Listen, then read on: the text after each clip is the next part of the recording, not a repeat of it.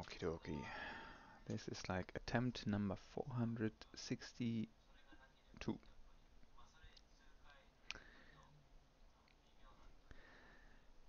Okay, let's try this. Um, yes, the game is actually showing up. Great. The game was not showing up on the OBS, on the streaming software before. And I tried everything and it didn't work. And then I had to actually shut the stream off and start googling around and try different things. And now finally it works. So the game's here. I'm playing the game in windowed mode now, but quite a big window. Covers most of the screen. It has the advantage that I can actually see the chat while I'm playing, which is good, I guess.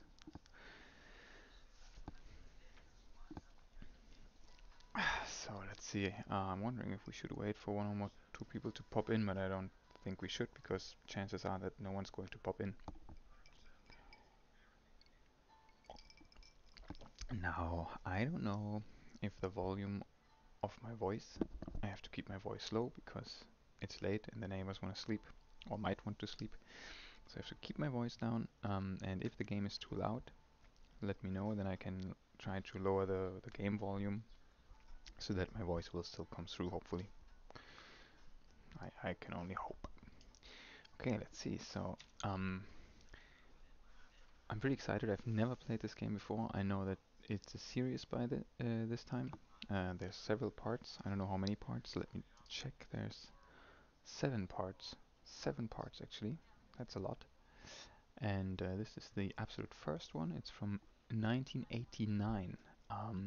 It has, according to Wikipedia, it has a game rankings score of 65%. That's not very good, but it's also not horribly bad. So I bought it on GOG simply because it looked cool. It looked like a cool game to play, and I had it sitting in my library for a very long time. And I thought, why not use it as the first game ever for the stream? My plan is, if this is working out with the streaming, that I want to play indie games and retro games. I like old games if they're good, and because I don't really mind graphics as long as the game is still playable without going crazy. I read a bit into the manual of the game, just had a quick look, scanned over it, and I saw that they actually encourage you to take notes. Like they say, please have a piece of paper lying around and write down names and make connections between who knows who. So that sounds pretty exciting because I love it when you actually have to have some external stuff like a map on your table or a notebook or something. Anyway, let's just go. Um, let's just go. Okay, start game. Oh, I have no sound right now. Oh no, there's sound. Clicky, clicky, clicky, click.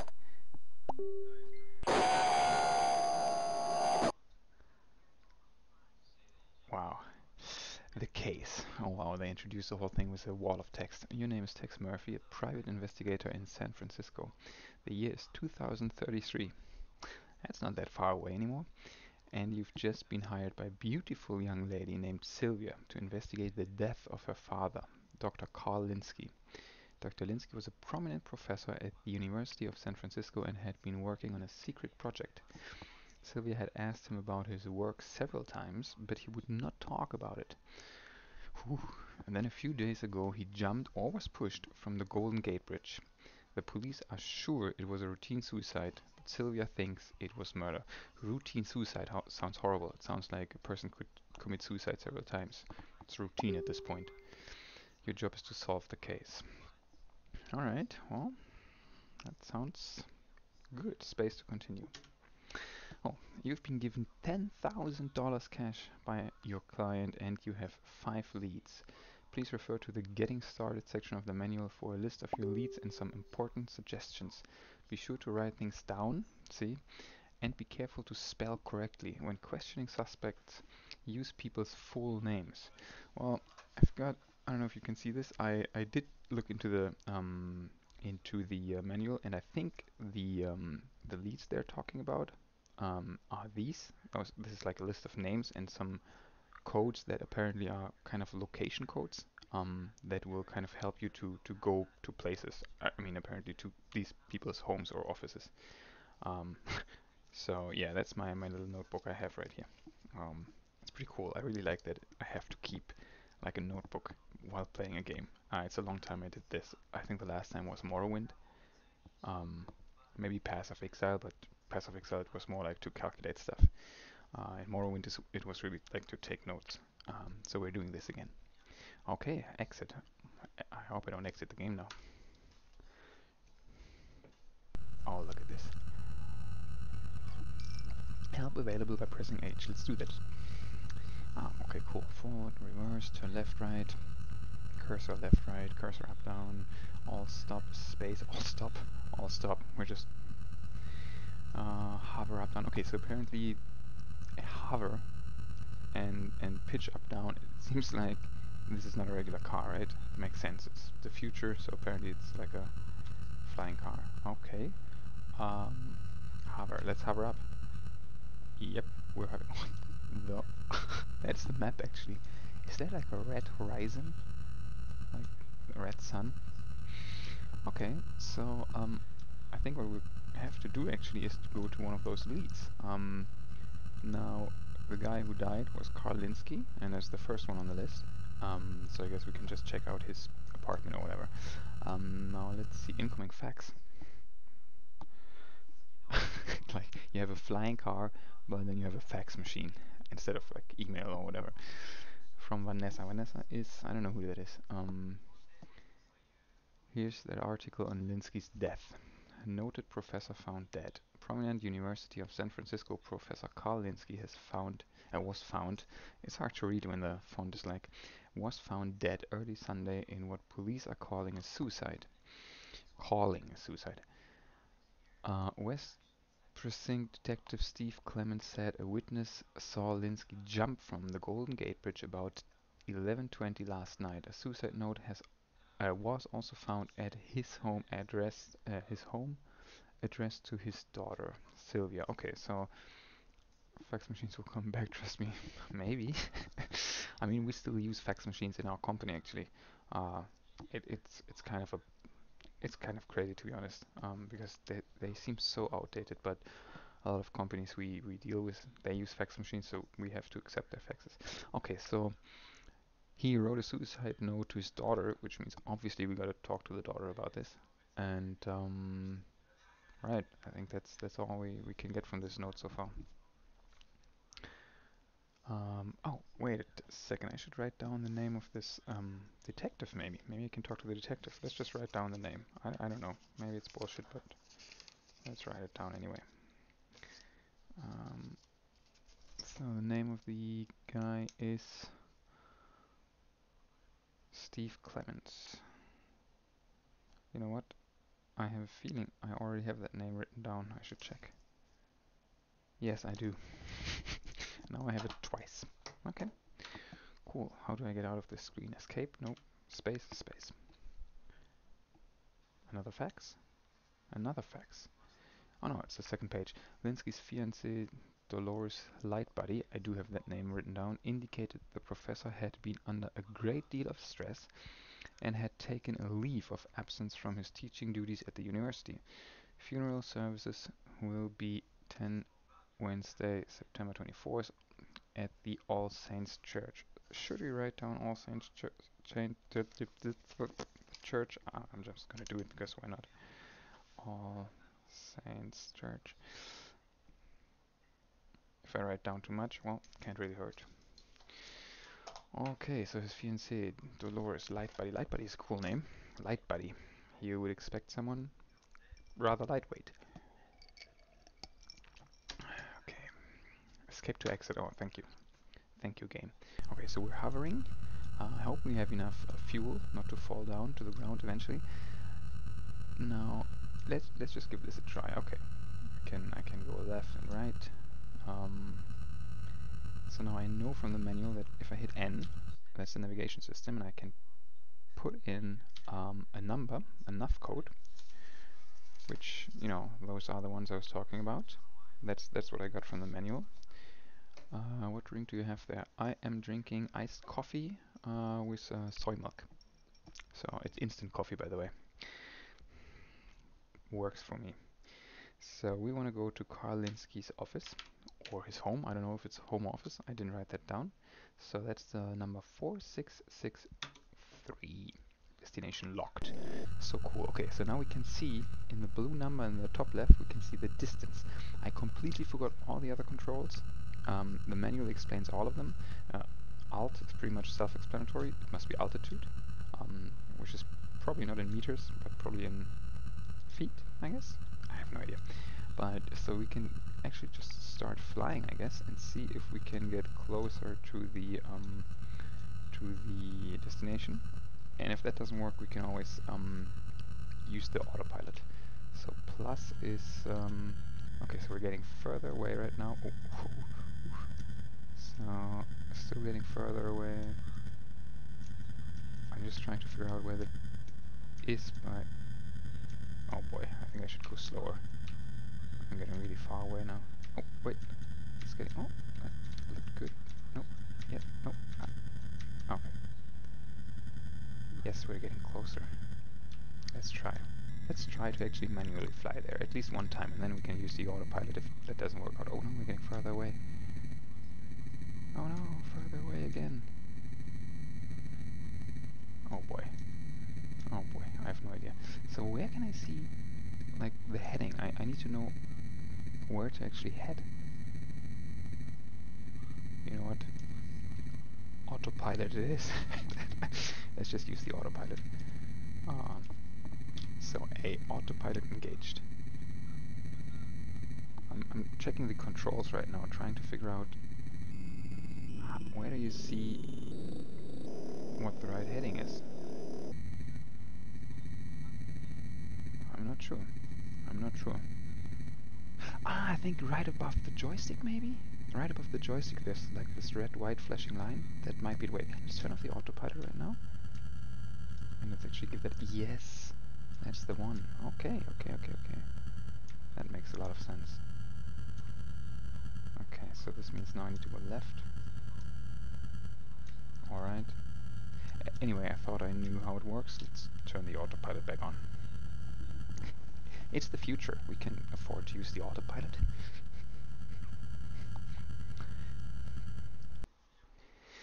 Autopilot engaged. So we're 0.5 miles away. Ooh, 0.1 mile. Okay. Seems like we're pretty much there. I wonder if it's going down by itself, or do I need to... No, it's going down. It's doing everything by itself.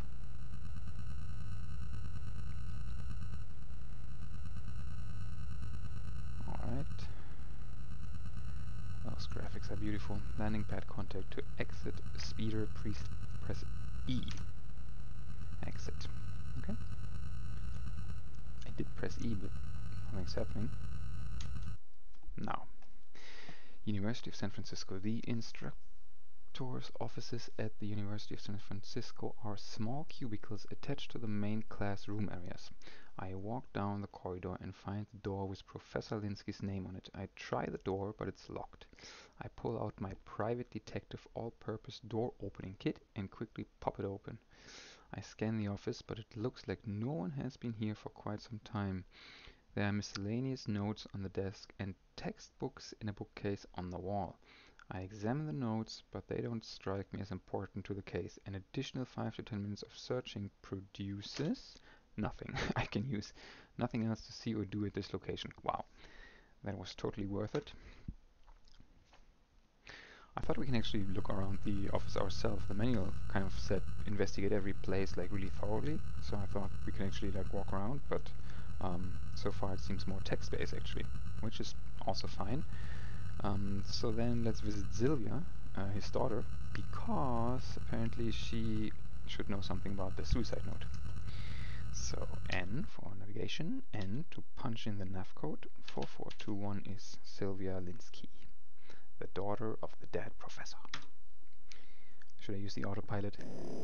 What do you think, autopilot or manual pilot? I'll give it one more try. the manual one. So, oh, I can actually use WASD apparently. Oh no, I can't. I thought I could, but I can't. Oh no, the autopilot's on, that's why. Turn it off. Turn it off! I'm going to fly myself. I can do it. So now plus is to speed up, which I have a German keyboard, so I'm not exactly sure if I'm pushing the right button, but I think I am. We are pretty fast anyway. 9, 8, 7, 6, 5, 4, 3, 2, 1 miles. Time to slow down. Oh, oh, oh. I went too far. I went too far. Okay, the engine sound tells me we're slowing down. And we're going backwards. Yes, we are. Okay, let's try to hit the sweet spot. Too far again. This is not easy. Okay, okay. Almost. Let's go down already. There's like the all stop kind of control. I remember now. There's an all stop control. Anyway, let's descend. Am I going down? Yes, I'm going down. I'm going to just crash somewhere. Can I die when I like not hit the landing pad? I probably can, right? Forward a bit. Look at this. 0.4 miles.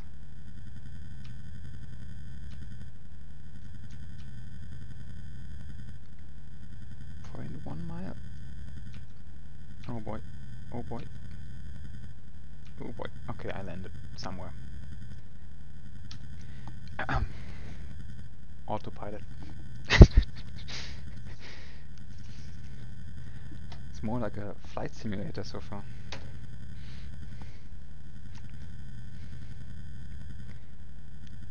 What's the autopilot doing? I was like 0.2 miles away and now we're like 2 miles away.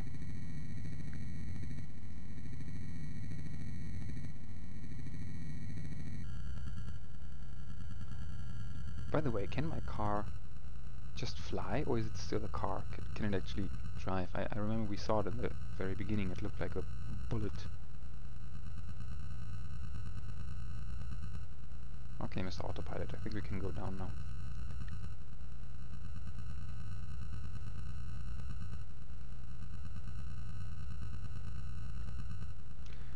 The land looks quite sad. There doesn't seem to be anything there. Let's get out of this flying car. Oh look, those cars, they do have wheels for sure. The bell chimed inside and after a moment Sylvia opened the door. She wore a pale blue blouse and white shorts that were short enough to be friendly. She was as beautiful as ever, with her soft blonde hair and clear blue eyes. I knew I was starting to fall for her. He's a quick guy. Careful, I reminded myself. She's a client, and falling for a client is dangerous in my business. So, oh, there's a picture actually. Whoa, did she just like lick, lick her lips? Still, if only I knew how she felt for me. This is turning from a flight simulator into like a Roman simulator real quick. Question. Yes, I want to ask a question. Do I hit enter or space? Let's try space. Nope. Enter, enter. Tell me about. There we go. Now we say, tell me about Karl Linsky. He was happy at USF NC4663. So that's location code. Navigation code, I think. NC. Then he took a leave of absence to do some consulting work, and his whole personality changed. He was more relaxed because he took a leave, I guess. I'm sure he was in some sort of trouble. Because of this, I don't believe he committed suicide. Exclamation mark. Dot. I've lost both my father and the insurance money. Hopefully she can still pay me. And I'm going to find out why. If you need to look through his apartment, it's located at NC4660. Well, 4660 is his apartment, so we were at the office, but now we got the 4660. Okay, that's good. Bribe. I can bribe her? What will happen? Will she lick her lip again? Threaten. I can also threaten her. Wow. I mean, I don't really want to do any of those things because she's my client. Okay, can I question her about something else? Tell me about suicide note. Does that work, or can I only use the? Sorry, can't help you. Okay. Um, Tell me about. Maybe I can ask her about herself actually. Sylvia Minsky. Yes, my past has been a little wild, Tex. I can tell. I just have this thing about men. But I think a man like you would be enough to settle me down. Whoa. Okay. Maybe when this case is over, you and I could explore that possibility. I see potential for a second part already, and we do have 7, so I'm not going to bribe or threaten her because I don't really see any reason. Um, I wonder if she's more worried about the dad or the insurance money. Can we question her about something else? Yes, the detective. Let's ask her about the detective, whose name was Steve Clements. I don't care what he thinks, my father did not commit suicide. Okay, that's what they always say. Anything else? Let's ask about Dolores, obviously. I mean, I'm probably going to ask her about all of these options because it's only 5. Um, Life buddy. Dolores and my father had talked about getting married. I always felt she had seduced him by black magic. By black magic. Okay, because there was no other way my father would have fallen for a woman like her. Is this something they say, like by black magic, meaning like she just did some shady stuff, or is she actually convinced there's some black magic going on? I don't know. It's a sci-fi world. I mean, there might be black magic actually in this world. I don't know that yet. All I know is we're in 2033 and my car is able to fly. So, and cars still have wheels. That's all I know. Anyway, let's ask her about people I don't actually know, which would be there's only one person left, and that's John Richards. I don't know who that is, but he was in the manual. Bit weird to ask about that.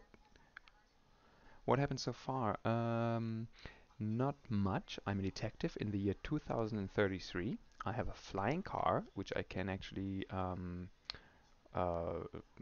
navigate myself, which is pretty hard. So I'm using the autopilot, which is also available by the press of a button, as you would expect from the year 2033.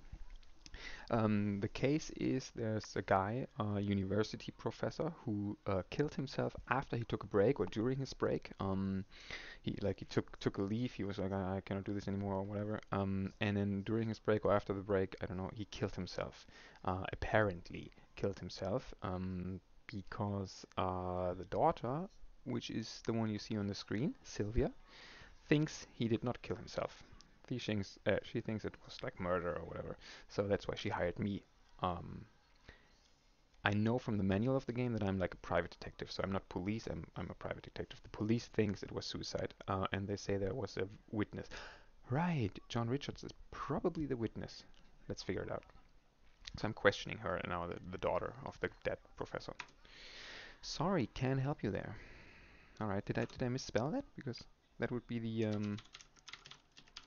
I don't think I did. Richards. No, that's spelled correctly, I think.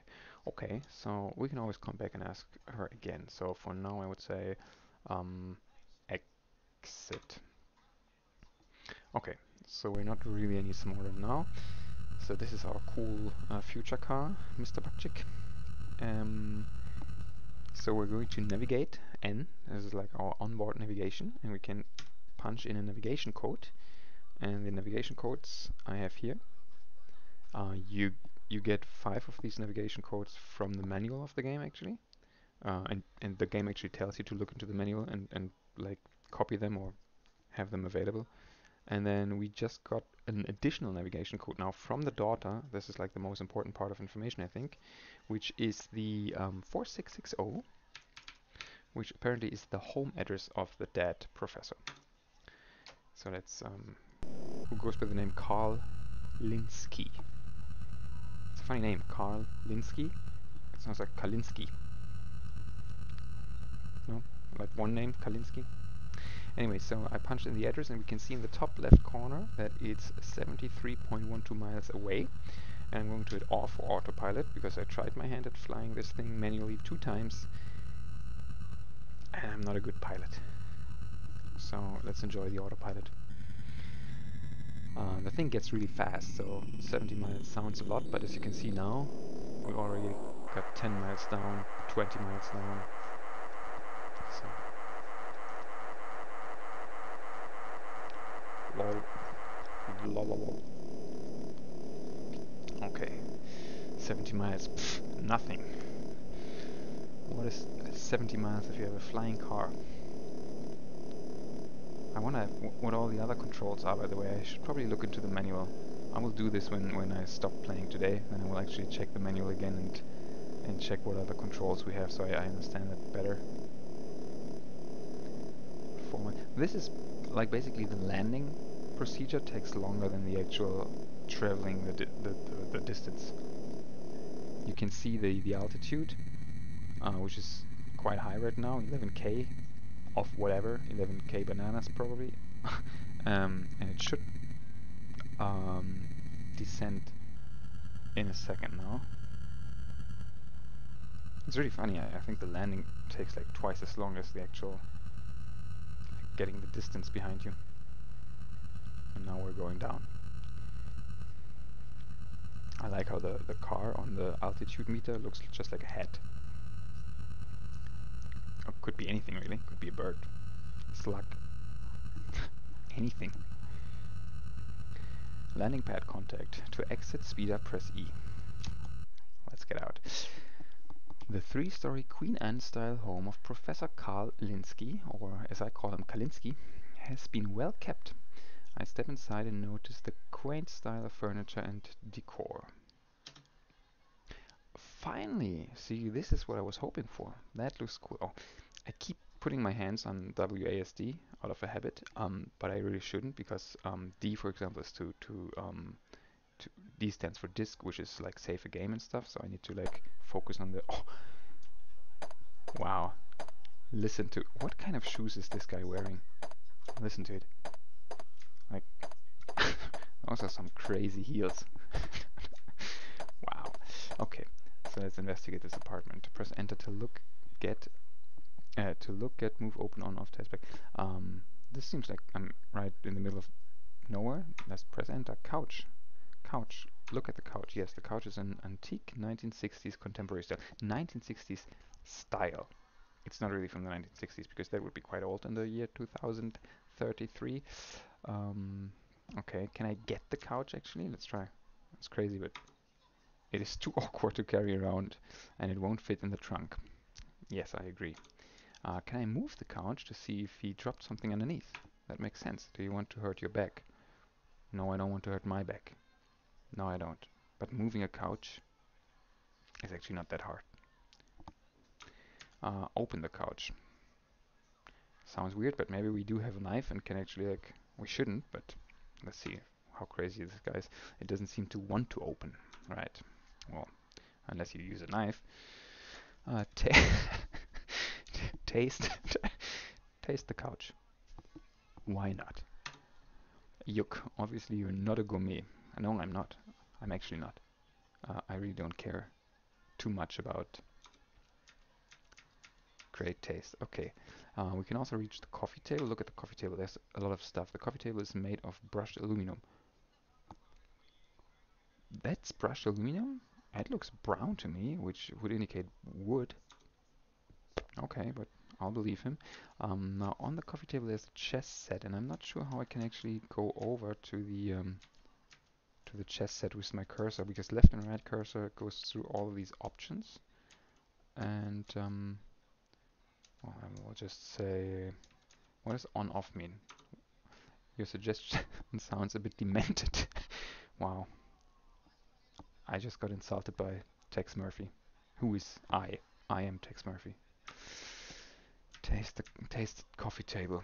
Yeah, for this I'm going to make him lick the table. I'm sure you know what you're doing, even though you look like an idiot doing this. Don't you love how these old games really, like, did not have a problem insulting you? I'm sure some recent games do this as well, but I haven't played any that did. Okay, I want to kind of get to the chess set in the note, especially the note, obviously, but how can I do it? I don't know, sadly. Wait, maybe if I say back, coffee table, and then press enter. No, I'll have to look into the to the manual, I think. Wait, let me see if I have it on my notes actually. Inventory, nope, it's not gonna help me. No, I don't have it in my notes actually, which means I didn't see it in the manual when I scanned through it. So let's just try. So, um, ask Carl's daughter, she might lick it. She might actually lick it. I mean, she's licking everything. I mean, so far I've only seen her lick her upper lip, but you know, that indicates something. The coffee table is made out. Yeah, okay. So now I would like to get over to the chess set. How do I do it? Wait, let's try some other buttons. Plus, minus, no. Up, down is obviously. Oh, up, down. Up, down works. Cool. Chess set. Look at the chess set. The chess board is set up with all the pieces except one. A bishop is missing. I don't know what that's supposed to mean, but it must be important. I'm a good detective, so I'm just gonna write down bishop. In a minute, I'm not going to remember what I was trying to tell myself with bishop, but let's write it down anyway. Um, get the chess. No, I don't want to. Maybe we can open the chess set if it's one of those box things. No, there's nothing to open. Okay, note. The note is obviously the most interesting thing. Look at the note. The handwritten note says, I'm going to get you for failing me, Linsky. Okay, so the plot thickens apparently. I'm going to get you could very well mean I'm gonna end you. Um, so who wrote that note? That's the question. We don't know. Get that note. We'll take that with us. Okay. Finally, he agrees with me. I should have asked him to lick the note before I told him to get the note. Maybe he would have done it. Okay, we have the note. The note's still on the table, though. I wonder if the environment is just not that interactive. Probably. I guess I have it. Um, okay, so let's get back. The coffee table is not interesting anymore. And let's check the plant. There's two plants I can see. I wonder which of those plants is the one he's actually talking about. But press enter. Ooh, I'm sorry. Press enter. Plant. A miniature palm tree mutation is set in the corner. A mutated palm tree. What does it mean? Why is it mutated? Did the professor conduct some experiments? I don't know. Get the palm tree. Why not? It is too awkward to carry around. Yeah, yeah. Okay, okay, okay. Open the palm tree. I really don't see a need for that. Yeah, me neither. But I thought we should try. Taste the palm tree, however. I'm not even. Yes, let's try. Obviously, you're not look at me. Okay.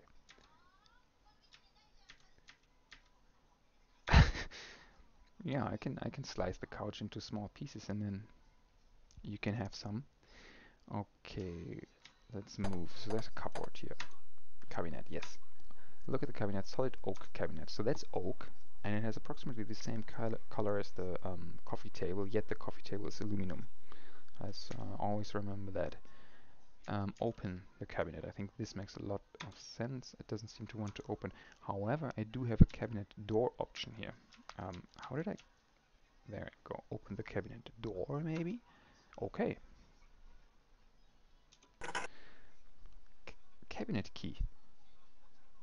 I open the cabinet and find a cabinet key. I don't know how I feel about that. But let's take that for sure. Let's look at it first. File cabinet key. Ah, file cabinet key. Okay, so it's a different cabinet. That makes a lot more sense. Let's get the key. Okay. I wish they would have put some more affirmative messages in there instead of just okay. You know, like, sure, I'll do it, or great, yeah, why not? So there's a book. There's a book. look at the book first. Psychology textbook written by Kalinsky. Page is marked. A page is marked.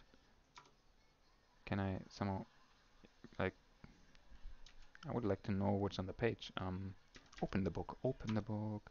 You open the book to the page marked and see what appears to be a combination to a safe.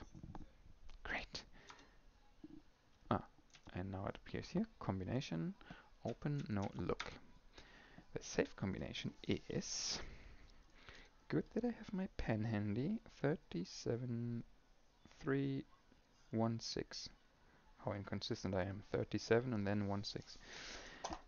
Okay. Thank you for that combination. Should we get the book?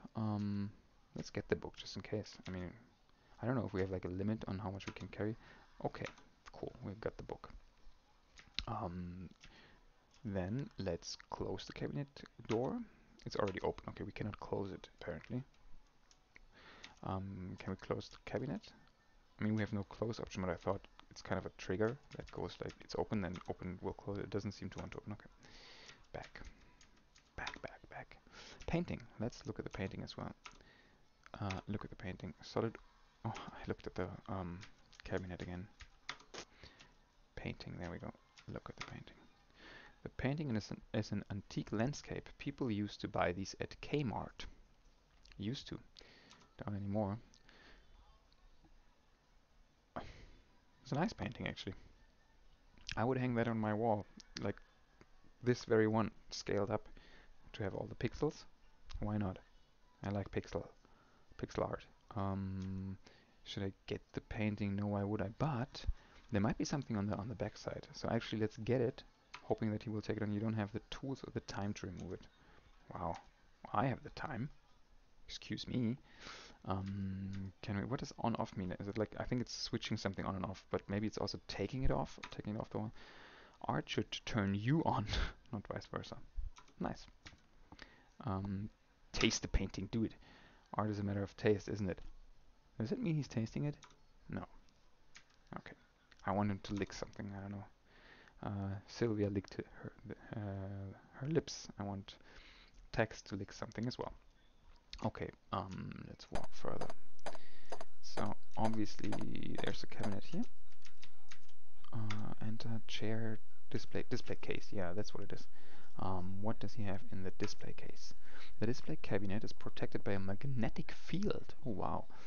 You notice two slot screws partially hidden and surmise that you could shut down the field if you had a slot screwdriver.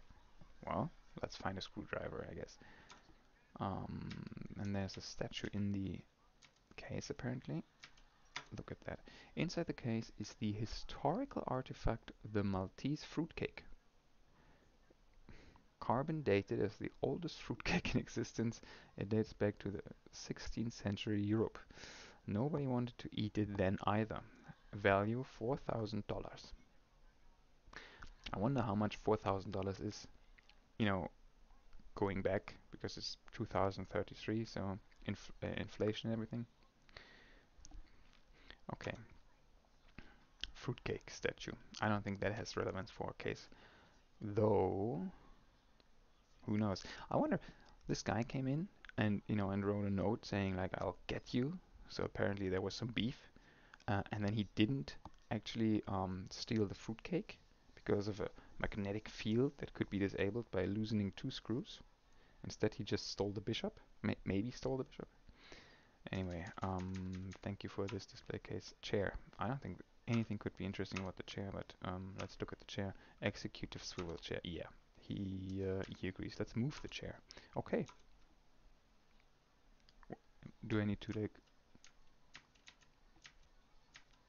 Okay, so he just okay. We have a desk key. Get the desk key. Okay. Um, display case. Trash can. We definitely should check the trash can. It is too awkward to carry. Oh, I said get. I wanted to say look. A trash can sits on the floor next to the desk. And there's a note and a lease. Let's look at the lease. The lease is for space in the Bridgeview warehouse located in San Francisco, 4675. We've got a new location. And I should have made a different type of note here. But so that is the Bridgeview Warehouse. 4675. Cool. It was rented by Karlinski 10 months ago. What did you do with that warehouse, Karlinski? We don't know. Let's check out the note. The note is a handwritten letter to Dolores Lightbody, which is his not wife, but what do you say, fiancée? It says, Dolores, I'm calling our relationship off. Definitely not married. It has nothing to do with Sandra Larson. Writing that down. Sandra, and I have a feeling it has everything to do with Sandra Larson. Sandra Larson. I'm going to make an exclamation mark next to Sandra Larson. I just know there are other whales in the sea. Other whales in the sea? Wow. And I... Oh. Is that all that the note says? Or should I have hit a different button? No, that's all. That's all. And I ... So he never finished the note. So he wanted to write the note and then was like, fuck it. Okay, Dolores. We need to talk to Dolores. And we need to talk to Sandra Larson. Who both seem to be whales, apparently, according to Kalinski. I can see the whales now. Okay. What else do we get? Back. What do we have? Desk. Let's check the desk. Oops. Look, desk. Brushed aluminum work desk. Again, brushed aluminum, and in this case, I do believe it, because it does look like metal. There's a drawer. Let's check the drawer. Desk side drawer. Open the drawer, please, Mr. Tex. Okay. Okay. He opened only one side, by the way. If you want to be thorough, you should open both sides. Digital tape. Ooh. Let's look at the digital tape. A 2-inch digital audio tape. Can we somehow use that audio tape? Well, I'll just take it with me for now. Okay. And we also have a grade sheet. The grade sheet is for an advanced psychology course. Here's a psychology book. The name of one student is circled. Blaze Wiener. Blaze Wiener. Student. Okay. The grade received is an E. I'm not too familiar with the US grading system, but as far as I know, A is the best, and then it goes down. So A, B, C, D, E, F, and I think they have the same grading system as we have in Germany in that there's 6 possible grades, which means F would be the worst. So E is pretty bad. Pretty bad. Okay. So Kalinski was apparently teaching psychology. As well, what was his? I forgot his occupation, to be honest. They told us in the very beginning, and I actually forgot. Maybe he was a psychology professor. Um, okay, back. Digital tape player. Ah, there's a digital tape player. How convenient is that? Press enter. Nope. Digital tape player. On off. Let's turn it on. I don't know how to put the tape in, but maybe you slip the tape you found in the desk into the tape player. Thank you. The voice on the tape cries out, "They're in my head. They're in my head." Ooh, that doesn't sound too good. They're in my head! They're in my head! That sounds even worse than I imagined it. I got a legitimate shock right now.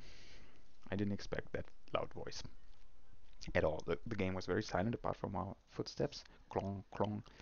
And now we have that screaming. I hope you're all awake now. Taste the tape player, please. For a major appliance, its flavor is about average.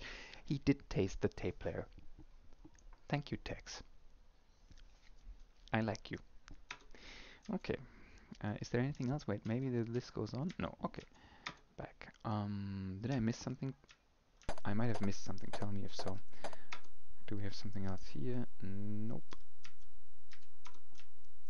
Let's go down to these 3 plants. Those seem to be the same plants. By the way, there's like some kind of metal ball on the coffee table, and he didn't say anything about it. Can we see it from here, maybe? Um, no, just a chess set. Should we take the chess set? I don't think we should. It appears to be securely fastened down.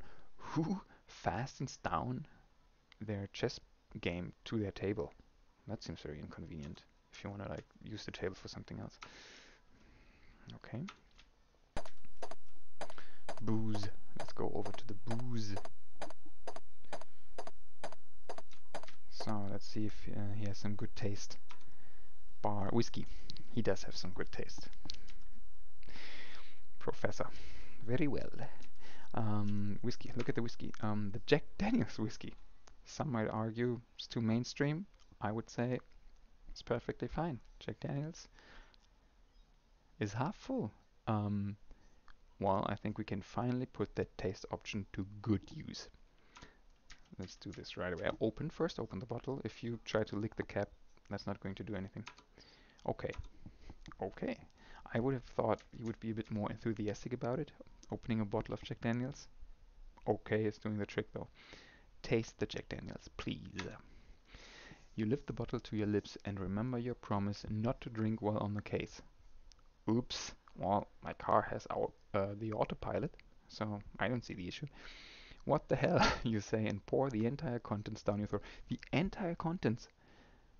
He just said the bottle was half empty, and this means we are definitely drunk now. I mean, I don't know about your tolerance, but I'm definitely drunk after half a bottle, at least if I down it in just one go.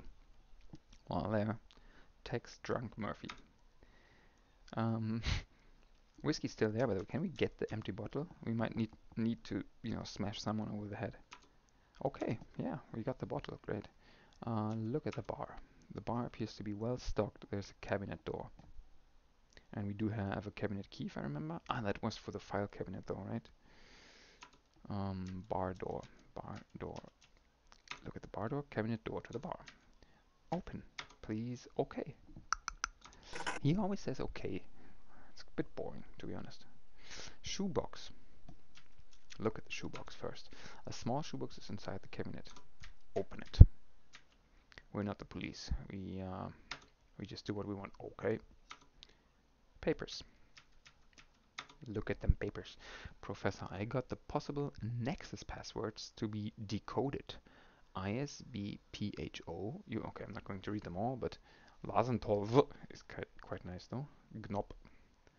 Um, Etzelmat. I'll be in touch as if. Should we write down all of these? I mean, that takes a while, but I have a feeling in this game we probably should. Let me try to jot them down real quick, okay? Though we can probably take the note with us and then we can probably look at it again, I guess.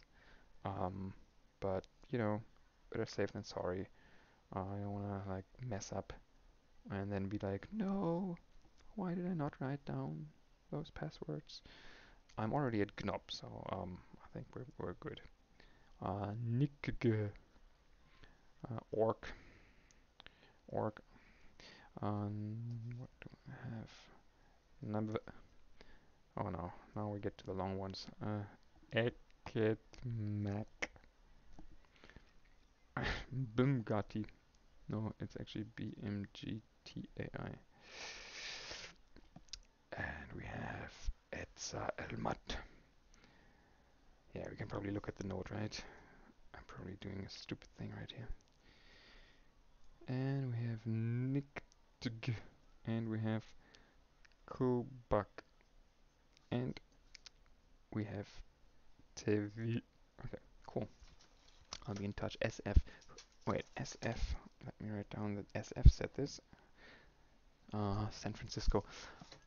Do we have someone on the list who goes by the initials of SF?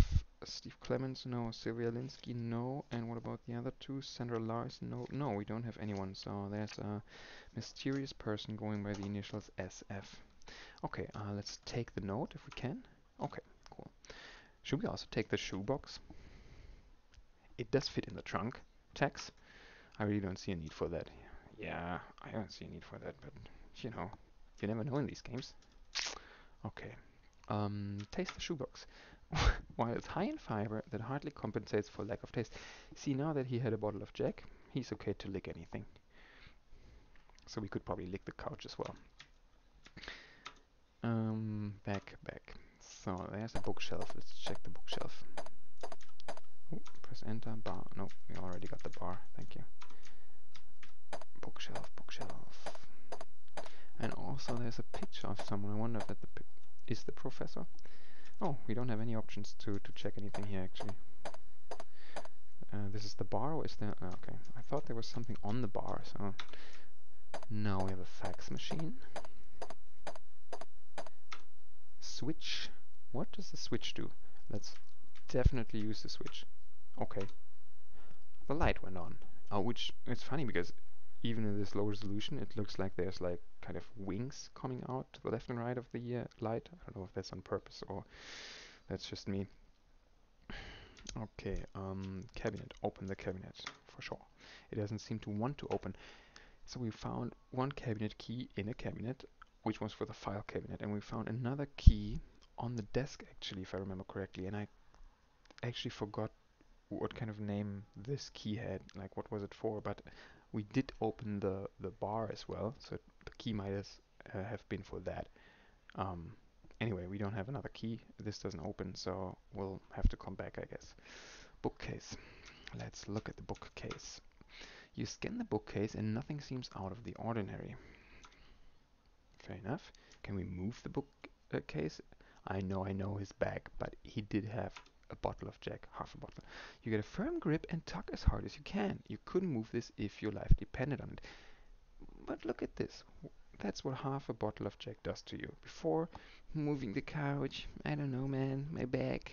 Now he had the bottle of Jack, and suddenly he's like, yeah, sure, I'm going to move this bookshelf. He can't though, but he tried. Fax. Look at the fax. The fax machine is operational. Um, and there's a message. Dear Professor, looking forward to our date Saturday. Love, Sandra Larson. So she does address him as Professor, so it would seem their relationship isn't too close yet, but maybe she just wants to make sure that no one else, uh, who might read the fax, would get the wrong idea. Um, I mean, after all, she says love Sandra Larson. Let's get this.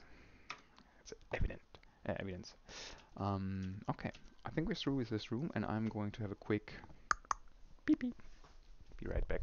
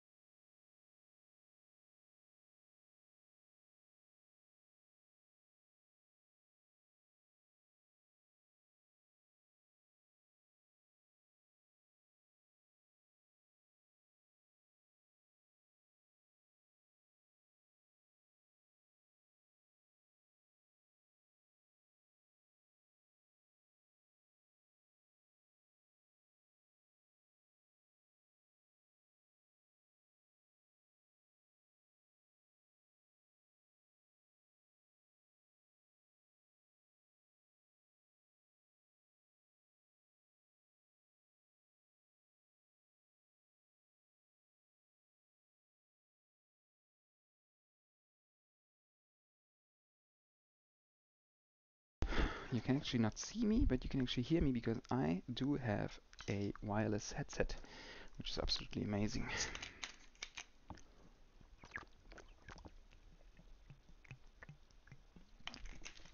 But there is an obvious implication, and that implication is when you do have a wireless headset, you tend to not take it off ever. Um, and what I can do is I can just flip up my microphone like this, and that mutes the microphone, which is really cool.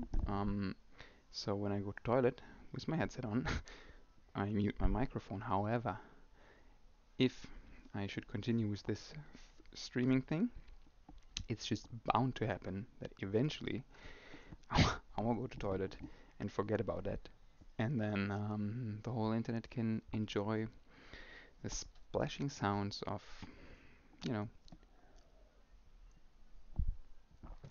But today is not that day. I hope. Okay. So are we through with this room? Did you guys, if you happen to watch, I don't know, is there anything else I have forgotten in this room that I should check? I don't think so, but let me know. Um, Let me have one more stroll around. Let's see if we can maybe advance the screen. Maybe it like scrolls if we move further. I do not think so. No. Man, he walks. He definitely walks as if he should go to toilet, by the way. And what's that step sound? That's amazing. Okay. Exit, yes, no, yes. So we do have a lot of places to visit actually. We do have... we could actually go back to Sylvia right now and ask her about Sandra Larson and Blaze Wiener. But we've just talked to her, so I don't think we should do that right now. I would say let's actually check out the warehouse. Warehouse it is. N for navigation, yes, N to punch in the code. 4675 for the warehouse. Destination locked and autopilot engaged. Sit back and enjoy. How far is that? 4 miles. That doesn't take long, but I will use the time to get a refill.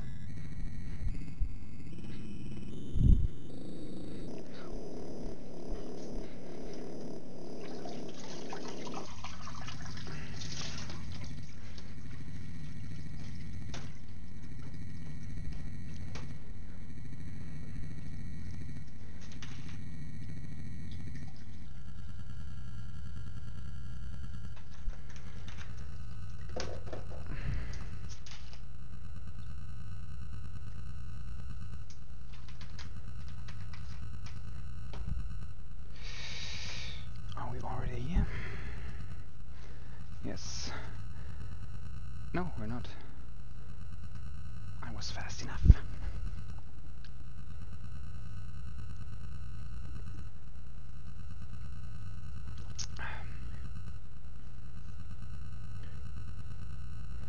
Okay, there we are, at the warehouse. Oh shit, you know what? Let's save the game. Let's definitely save the game. Oh, we cannot save the game. Oh, damn it. I have not saved the game yet. I don't know how to shoot.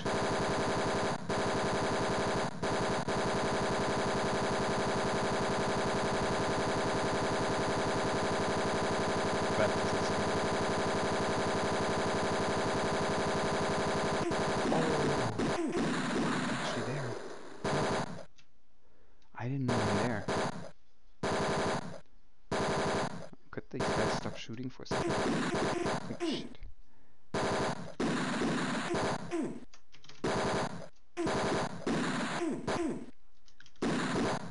Wow, this was some unexpected action right here. I didn't know I was on the left side because I was outside of the screen actually, so... I do not have unlimited ammunition apparently, so... Oh, I need to move through the... I didn't know I can move. Let's move quickly. I can shoot when I'm crouching.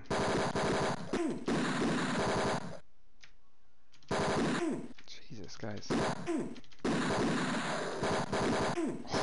Oh shit. This is actually quite hard. Oh, damn it.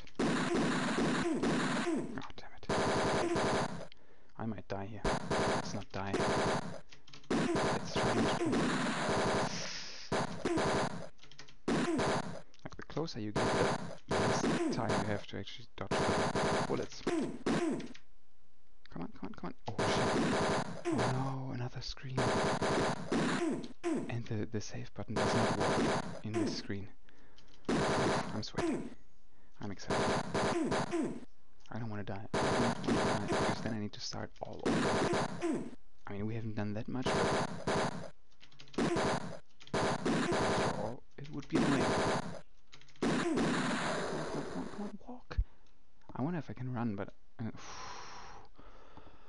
holy moly, that was quite exciting, to be honest. I did not expect that because we didn't have any like gunfights yet.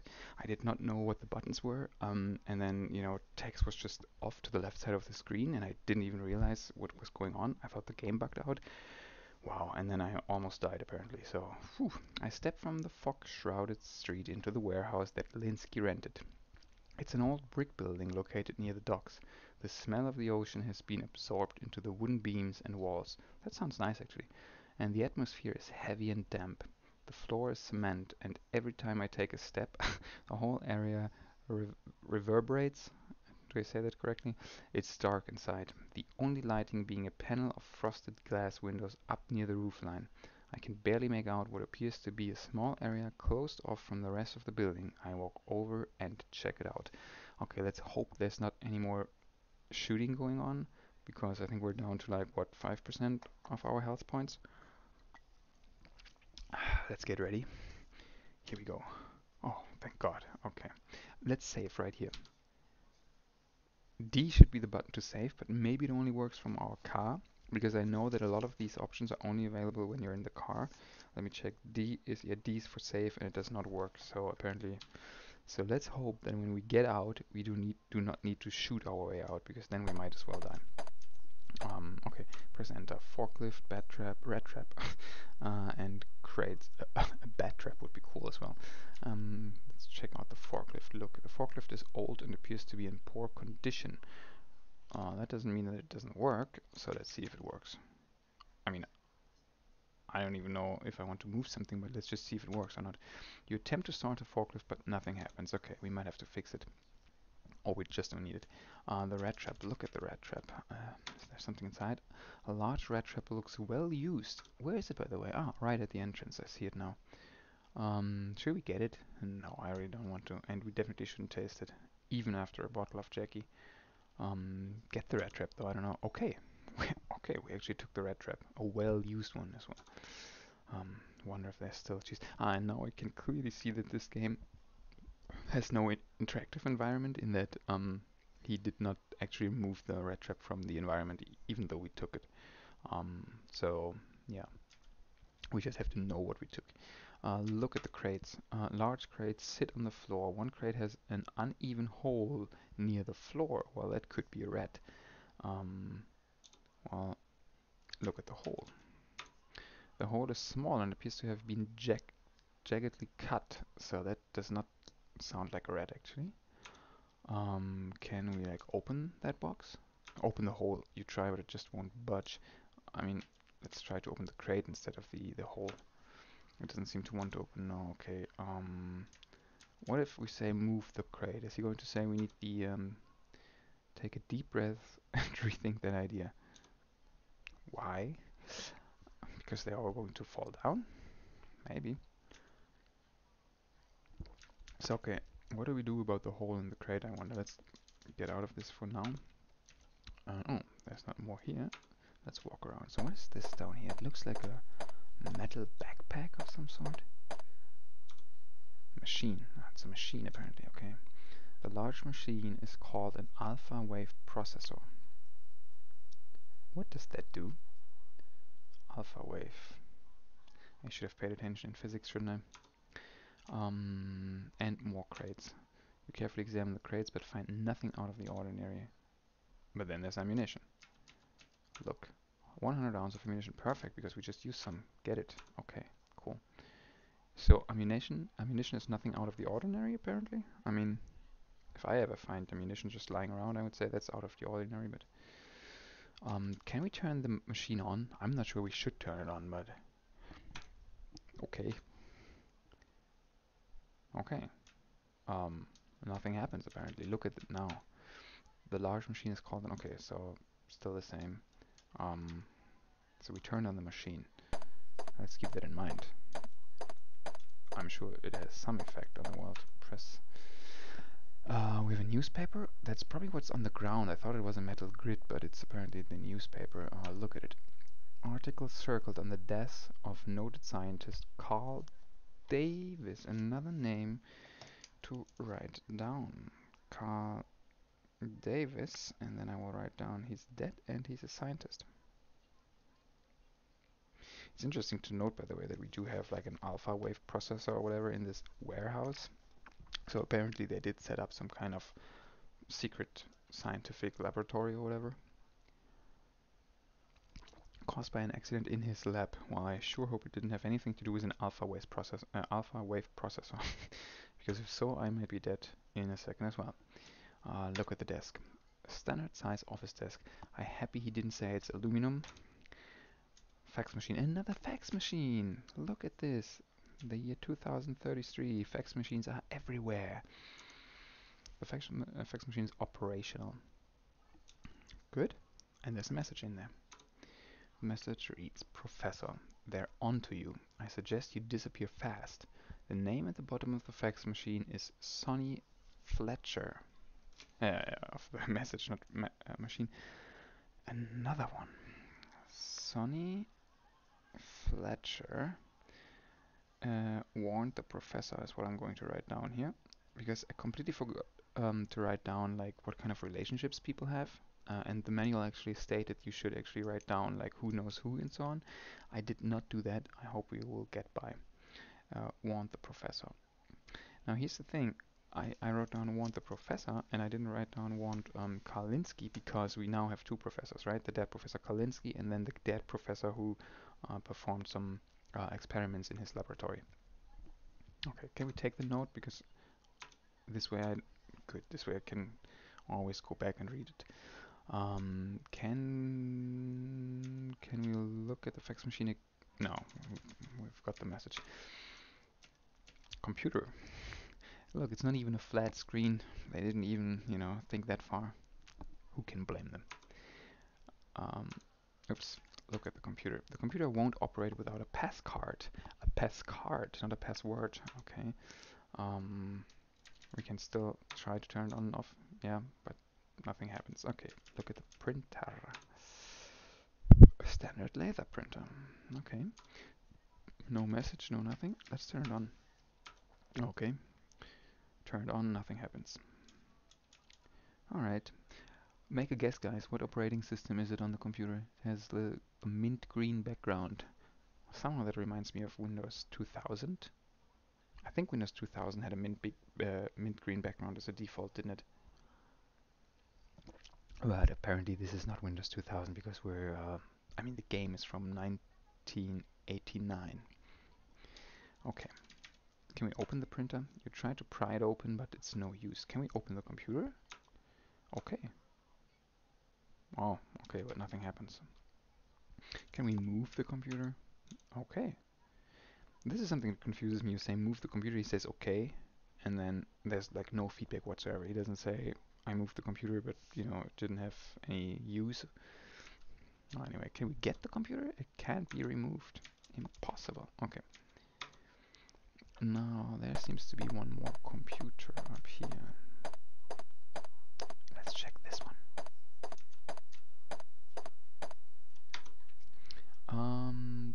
Ledger. What's actually ledger? I don't know. I need to quickly look that up. Heath. It's Heath Ledger, maybe. Okay. An account, or it could also be the beam. Wow, that didn't really help, but it's probably the account. Check the ledger. Yes. Ah, yeah. It's to do with an account, because it says check ledger, like check in like the bank check. Last deposit from MTC Corporation, which is a thing you can ask about. And I completely forgot that when we talked to Sylvia, that you can not only ask about people, but there's like a list of actually like keywords that you can ask about. You also need to type it precisely like the way it is in the manual. This is my list right here, and MTC Corp is on there. So we most definitely have to go back and talk um, to Sylvia. Okay, last check to Sonny Fletcher. Wait, we do have Sonny Fletcher on here somewhere, don't we? Sonny Fletcher is the guy who warned the professor. So, MTC Corporation is paying Sonny Fletcher, the guy who warned the professor. Okay, private investigator. Private investigator, which means he's in the same field as Tex, as us.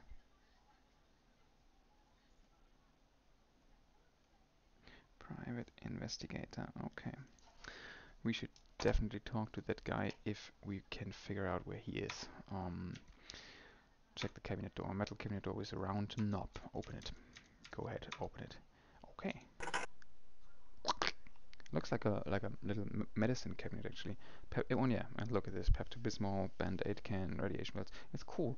They used, what is that, like 16 pixels, 17 pixels or whatever in height and I don't know, 10 in width or something, and yet they can actually convey what kind of cabinet it is.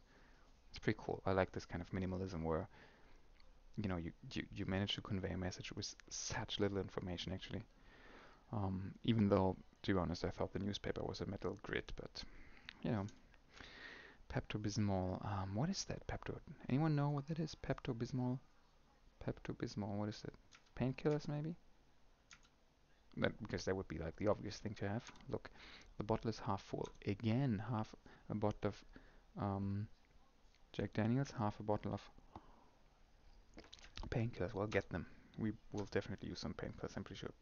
Band-aids. Same goes for band-aids. Johnson and Johnson assorted edible band-aids. Okay. Shall we taste them? No, let's just take them for now. You get the can of assorted band-aids that contained a Nexus pass card. Oh, so we can use the computer. Radiation pills. Radiation pills? Is that pills that help with radiation, protect you from radiation, or that actually radiate you? The radiation pills have an expiration date of 2011. Whoops. They are a relic of an earlier era. Let's get him. Okay. Calendar. Let's look at the calendar. Picture of farm. 2033. The date October 3, 2033 is circled. Word written above the date circled. Doomsday. Sounds like we should take a note. Doomsday. 3rd October 2033. I didn't pay attention. What what date do we have actually? Like right now in the game, what date is it? It's 2033, I remember that much. But I don't not remember even what month it is. I don't even know if it told us. I wonder if Tex has a smartphone so we can check. I don't think so, but maybe he has a mobile fax machine that he can lick whenever he wants to.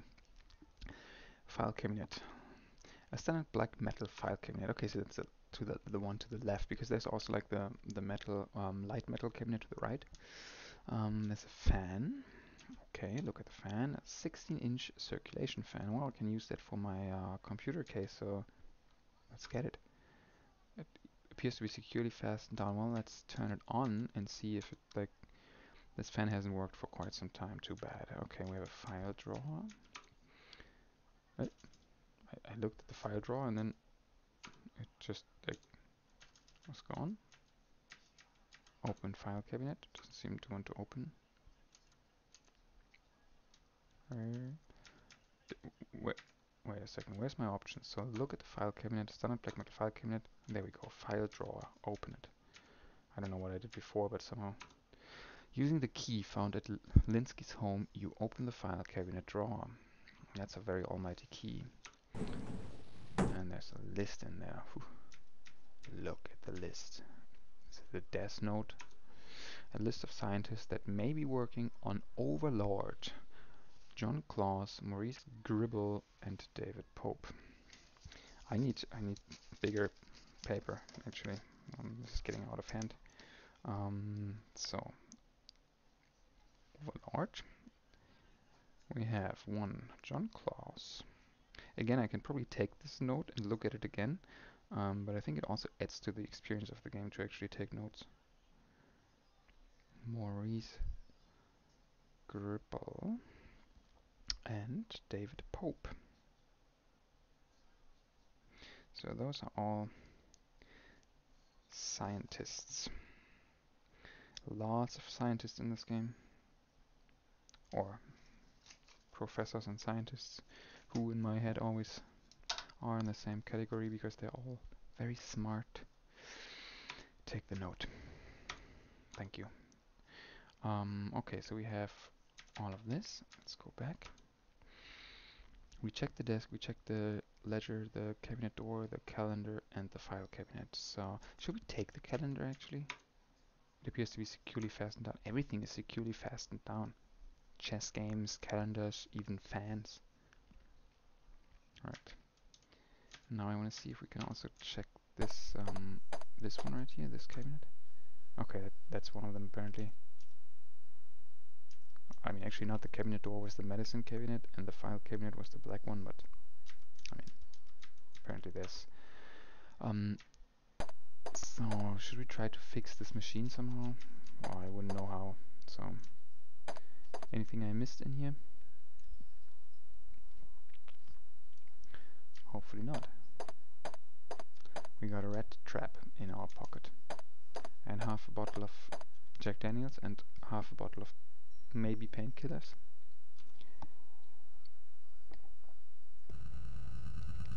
Okay, here we go. I feel like going back to square one and talking to Sylvia again, because we do have a lot of new names to ask her about. Like 1, 2, 3, 4, 5, 6, 7 or 8 new names actually. Like, that's a lot. Let's go to that lady, to the daughter of Kalinsky, which I will now nickname Selinsky, Sylvia Linsky. 4421. Off we go to Selinsky. Autopilot engaged.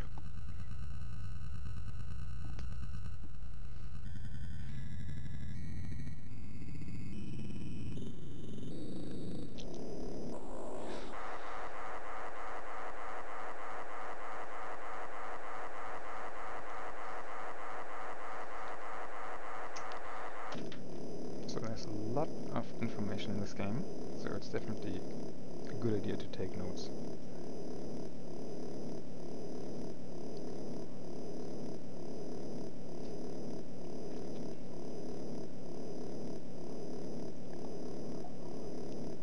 What is it doing? It seems to be like not moving forward much because it's constantly adjusting the what do you say, pitch? The last 3 miles are stretching out.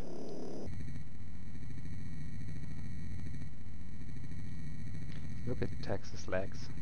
They never move, not even an inch. But Jackie got him all calmed down.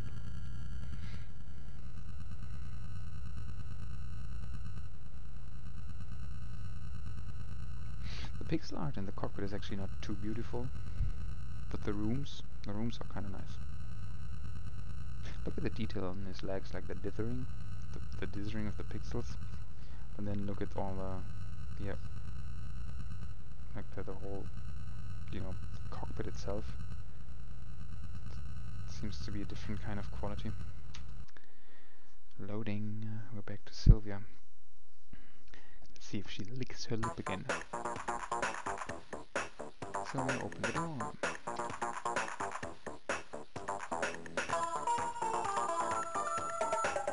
Okay, so he's falling in love with her again, and there we have it. Question. Okay, so the first one we ask about obviously is this other lady who might have something to do with the parting of the two lovers. So we have Sandra Larson. By the way, can I write in caps? No, it's always caps. Okay. My father had taken her out several times. I was glad to see him with someone other than that pig, Dolores. When Dolores found out She was fit to be roasted. What does it mean, being fit to be roasted? It's funny anyway. Okay, let's also ask about the corporation, the MTC Corp with a dot. Very important to spell it correctly. The manual said several times. Sorry, I can't help you there. Or maybe it was MTC Corporation. MTC Corp without a dot, not crop. Corp. No. Okay, she can't help us when it comes to MTC Corporation. What about Overlord though? No idea about Overlord. You have no idea about your dad's work. Oh, you know what? In the warehouse, the computer said you need a pass card. Then we found a pass card. Did not go back to the computer. We'll have to go back there. Mm, okay, what about the student with the grade E, which I should write down because I will otherwise forget that this was like a thing. Blaze Wiener, which is a funny name. Can't help you. Wow, she doesn't know much. Um, what about the dead scientist? Going by the name Carl Davis. Can't help you. Wow. Okay, then we have the other private investigator, who Sonny Fletcher, who apparently warned the dead scientist Carl Davis before he then died. Can't help you. Wow. Um, what about Steve Clements? And see now, what happens is I did write down Steve Clements, didn't write down the context, forgot about it. But at least she can say something. I don't care what he thinks. My father didn't commit suicide. Wait, Steve Clements. Let me check my first page. That's the detective. That's the detective from the police who actually investigated the suicide slash murder. Okay, so that was stupid of me. Um, we have more names though because we have found the note of three scientists who worked on the Overlord project, and one of those names was John Klaus. I remember him. He and my father were friends several years ago. They had a falling out over that mountain, Dolores. Okay, falling out over that mountain. There's so many like phrases here that I don't really like. I'm not familiar with. So they had a falling out over that mountain, Dolores. I think they kind of have fight over Dolores. Is that what it means? I hope it is. Then we have Maurice Gribble, scientist number 2 working on Overlord. Can't help you. I'm always worried I had a typo, so I'm going to do it one more time. Maurice Gribble. No, okay. And we had uh, David Pope, who's easy to spell, and she has no idea. Okay, so John Claus. You know what? For the next time I will get a bigger paper and I will actually jot down all the names and then actually draw lines. For example, now we know that John Claus knows uh, our guy Kalinsky. Um, so for now I'm just going to make a like a CL here, which is hopefully I still know tomorrow what it means. Okay, tell me about now. Let's also, while we're here, because traveling takes a while, let's ask her about all of these things that the manual actually gives you and tells you, like you should ask people about. So we have password. Like, that's a weird question. Like, password. Give me the password. Sylvia, give it to me. Like, what password? Yeah, exactly. We have law and order. I don't understand why you would ask someone about law, but here we go. I've heard the name. Okay, name. So apparently this might be an organization. I thought law and order was just like how you refer to, for example, the police and all the jurisdiction. Um, but I don't know much about them. I'm not very political. Okay, a political party? I'm confused. Law and order. Okay, then we have Nexus on here. She doesn't know. Then, of course, insurance. Well, that's, I was wondering about the insurance thing because she mentioned the insurance if she would get her money back. So apparently it's like a life insurance, I would assume. Let's. Oh, she's not talking about it. Maybe because I didn't spell it correctly. Exactly. What? You're thinking I might have killed my father for the insurance money, aren't you? I'm not going to deny that I could use $1 million, but I honestly believe that my father was murdered, and if he was, I'm entitled to the money. But if you investigate his death and you're convinced it is a suicide, I'll accept your findings. Wow, 1 million. $1 million, that's a strong motive for sure. Um, $1 million, that would have a lot of people considering. I mean, especially if it's just pushing someone, you know. Let's say the professor was actually contemplating suicide and he was standing on the bridge, and you come by and you're like, oh, you know, 1 million. I mean, obviously, it would have to be her, but okay. And we have two more. We have pass card, which we have found already, and we have enterprises. Let's make sure we write this correctly. Can't help you there. I've got someone watching apart from there. I've got someone watching from behind, making jokes too. Okay, she does know about Gideon Enterprises. And did I ask her about Overlord? I did, right? Yes, I did. Okay, so I think we asked her about pretty much everything, every single name. Then again, I want to ask her about Doomsday. In the office of the professor, on the calendar, the 3rd of October of 2033 was marked as the Doomsday, which is pretty epic. But she has no idea about the Doomsday. Okay. Um, Anything else we should ask her? I don't think there's anything else. Um, Blaze Wiener we did. We could actually ask her about the warehouse. Maybe she knows like what was your dad doing in that warehouse? Maybe no, or maybe if we use the full name like the Bridgeview warehouse actually. No, she doesn't know. Okay. Anything else we should ask? I don't think we should. Tell me about you. No. Tell me about licking couches. Okay, I'm getting goofy here. Okay, no, we don't need to ask anything else, I think. So exit. Back in the car. And you know what? Let's just go back to the warehouse and check the computer because we completely forgot we have the passcard now. So let's do this real quick. 4660. Off we go. 70 miles. That's nothing. If we were riding a bicycle, maybe it was, but let me use that time, by the way, to check. It says right here we've got 4 people watching. Is that true? Positivity bot. Oh, that's not really someone. Apple bad apple. Cock whistle. Slow cool. I don't know if you guys are really still there and if your bots are not or whatever, but hello.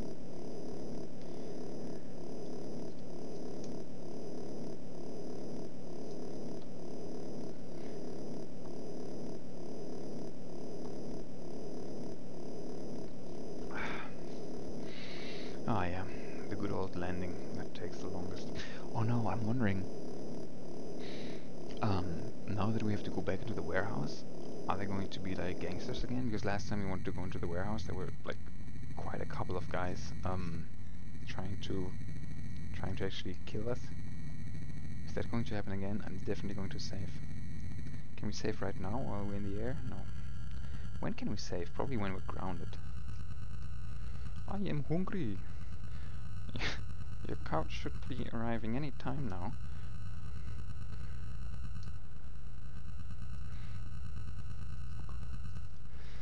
So, we're descending to the ground. Can I save now? Nope.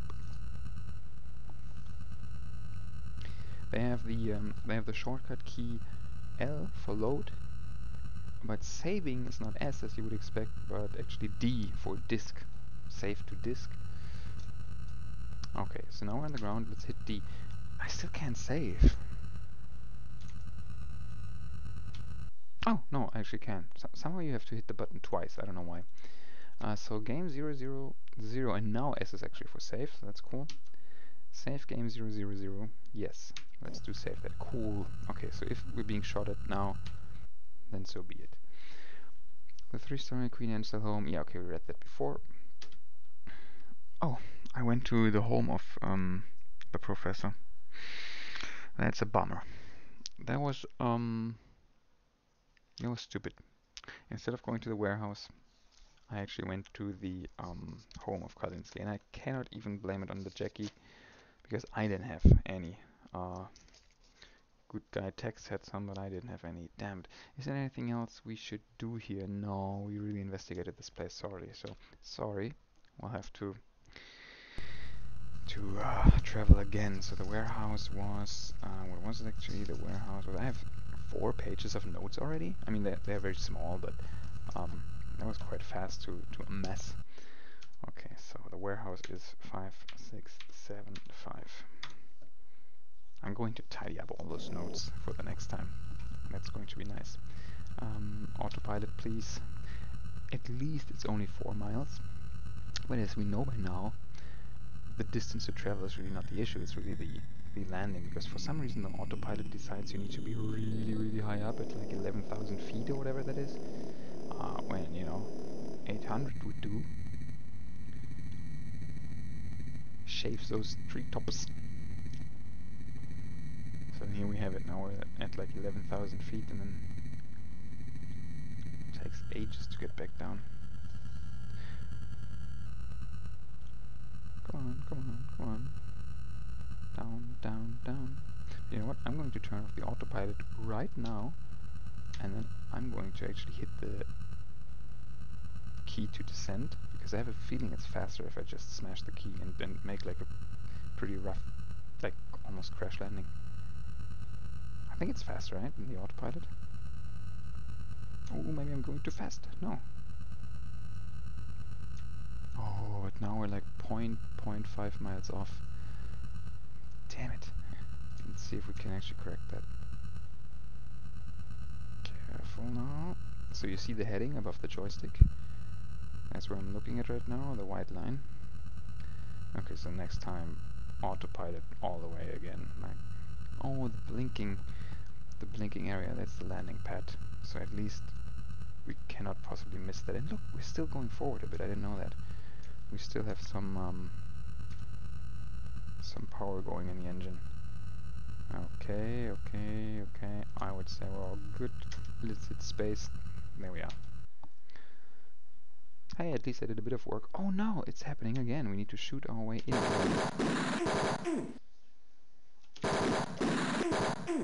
Oh man. Let's move quick now. So this means it's quite expensive to go to the warehouse, because every time we have to waste time and ammunition, which is limited.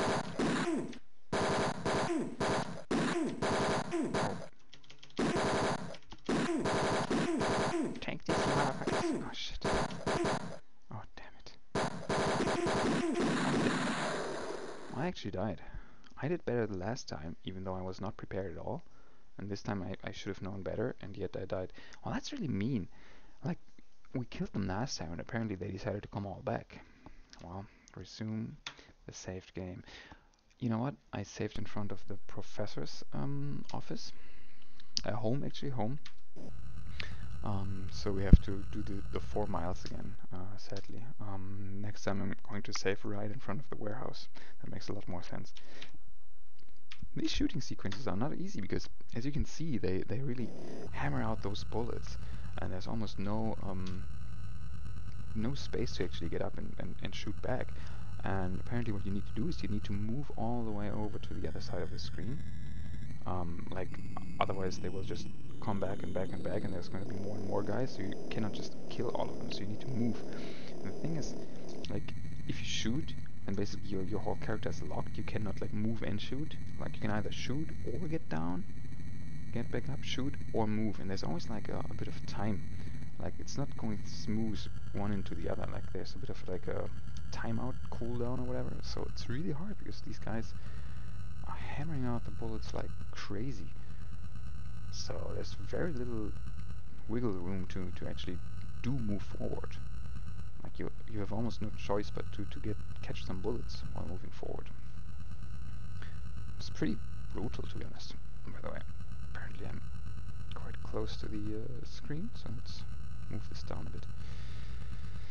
Okay, let's try. No, I didn't save. I didn't save. Okay, let's not die. Let's not die. Let's definitely not die. I'm trying to just move as much as I can. Okay. I can shoot one like crouched, but it doesn't do anything because of the oh damn it! You see that? There's bullets coming all the time. Move, move. And also, when you're hit by bullets, you actually move backwards. So it's like a double penalty. Man, these games, they did not hold your hand at all. Like,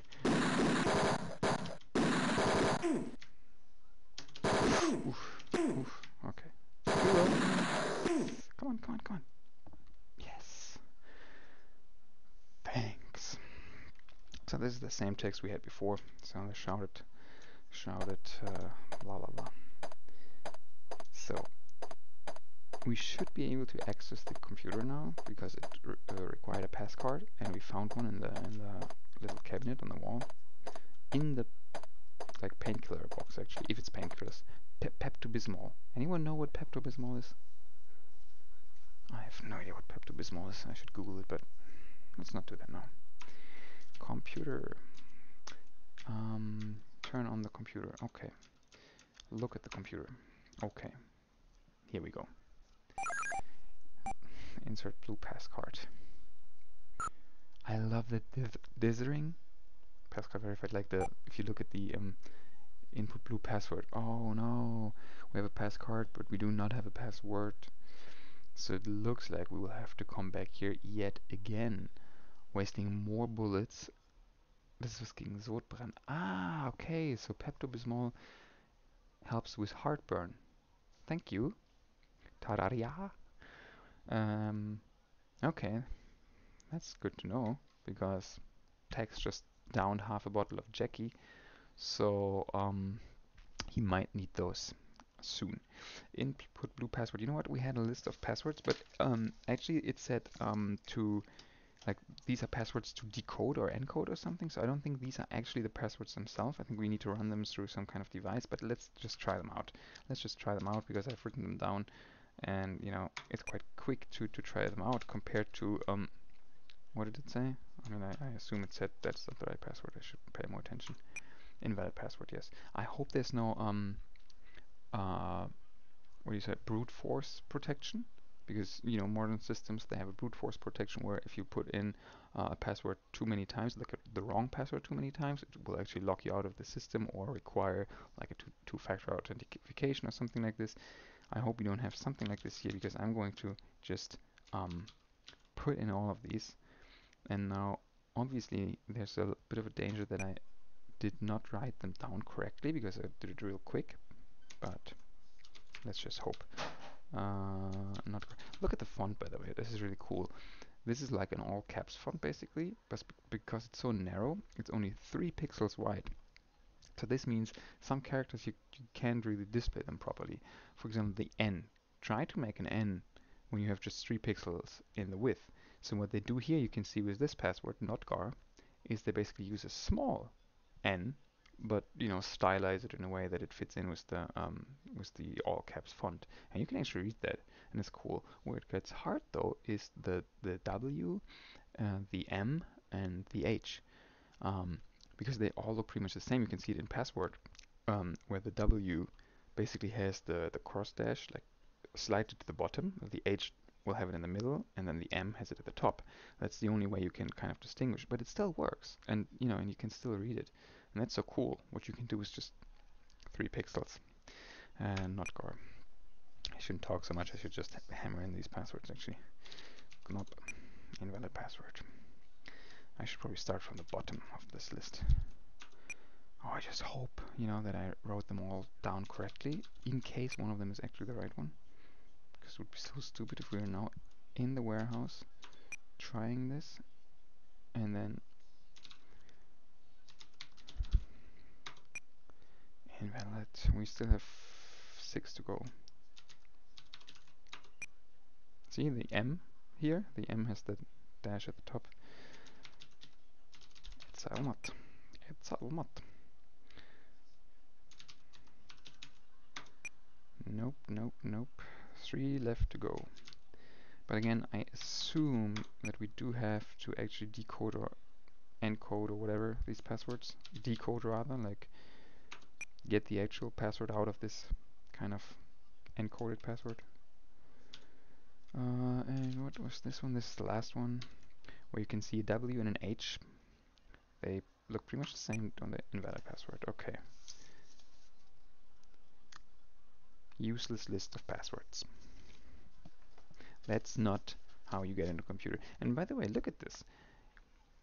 I mean, I don't play so many games these days, and not so many modern games, but most of the games I do play, it's basically you have a computer, next to it is a notebook, you find the notebook, it says password is fish, you put in fish, that's it.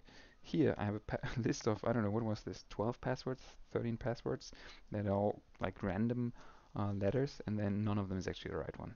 And every time you go into the warehouse, you have to fight your way through these guys who will just really kill you. On that note, look at this computer. I love pixel art, and what I love is you have the dithering, meaning they could only use like a limited amount of colors. So to make a color gradient, they couldn't just go, from through the whole palette, like using like hundreds of colors to make it a smooth transition. So instead, they use what's called dithering, where you have a solid color, and then when it transitions into the next color, they just reduce the amount of pixels of that color and increase the amount of pixels of the next color, until you finally go into full solid color again. And then they do this over and over again. This is what you often see with GIF graphics, because GIF graphics are also using just a palette, meaning a limited amount of colors. So, and I love the aesthetics of that. Well, I don't know the password, you don't know the password, or if you do, you don't tell me, which is good. Wait a second, we did write down a passphrase. There was another passphrase we wrote down. It was a combination of numbers. Let's try that. Oh, that would have been so stupid to not try that. Remember that it was 37 dash. Oh, I cannot put in any dashes, so apparently that's not the one. I can put in dots, but no dashes. You know what? Let's just not put in any dashes. Let's put it in without dashes. No, let's put dots instead. Let's just like try everything, because once we have to go out of the warehouse and go back in, that's a lot of work. 37, maybe with space? No, too bad. Too bad. Okay. How about one last try? How about what's the date notation in the US? It's the one that is the least intuitive, meaning the year will not be first, but it will probably also not be last. No, that's not true. How was it? Like the US dates, they confused the hell out of me. I think it's month first, right? So that would be October would be 10, and then you would have. Do we have a slash? No, let's use a dot then. Then you'll probably have the day, and then the year, the doomsday. Months, day, year. Yeah, okay. Months, day, year. So months.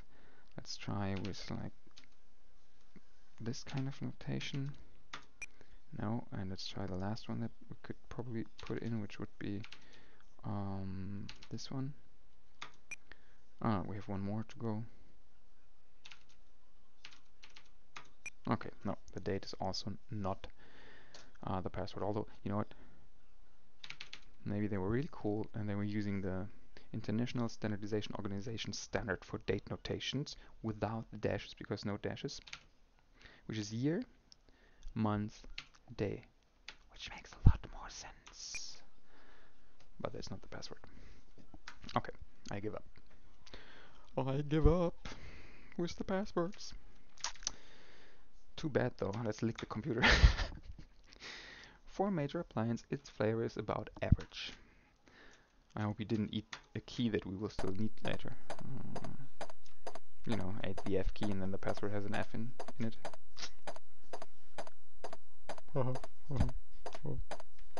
Okay, Okay, so great. So we're going out of the warehouse, and next time we come back, we will be shot at like crazy again, which is very mean. Mean Streets. I mean, that's in the title. Mean Streets. Okay, where do we go? We've been to Sylvia Linsky's house or office. I'm not even sure, but that's the location where we can meet her anyway. We've been to Carl Linsky's home. We've been to his office, which basically was just a wall of text describing the whole place and saying we cannot get in. And we've been to his warehouse. So we've basically checked his background. We found lots of weird notes. We know that there's someone's worried about a doomsday on the 3rd of October. We know that there's a project called Overlord, which reminds me of a game, a rather current game. And we know that Carl Davis, a scientist, died after a private investigator, Sonny Fletcher, warned Carl Davis that they are after him. They might be the same guys either who shot at me or might be the same guys who killed the Kalinsky, or both. We figured out that Kalinsky had a thing going with a lady called Sandra Larson, which was totally not the reason he broke up with his fiancée. And we know that he had a student called Blaise Wiener who got an E on his test or whatever. So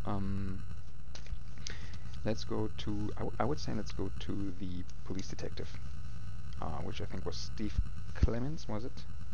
I hope Steve Clements. So let's go to him and talk to him. That would make a lot of sense to see what he figured out, right? As a private detective, I would probably first get in touch with the police, check what they already know. If they tell you, I don't actually know how that works. If you're like entitled to get information from the police. Steve Clements, here we come. Autopilot, yes, please. What's the icon of the police? Usually, like, how do you stylize police? Because I want to make a little icon next to Steve Clements' name. I'm going to make it a star, because like a sheriff's badge is usually a star, right? Is it? Maybe. I don't know. I've seen it a million times in movies, and yet I don't know. We're again at 11,271 altitude units in our flying hat. Star like in GTA. Oh, then star will do.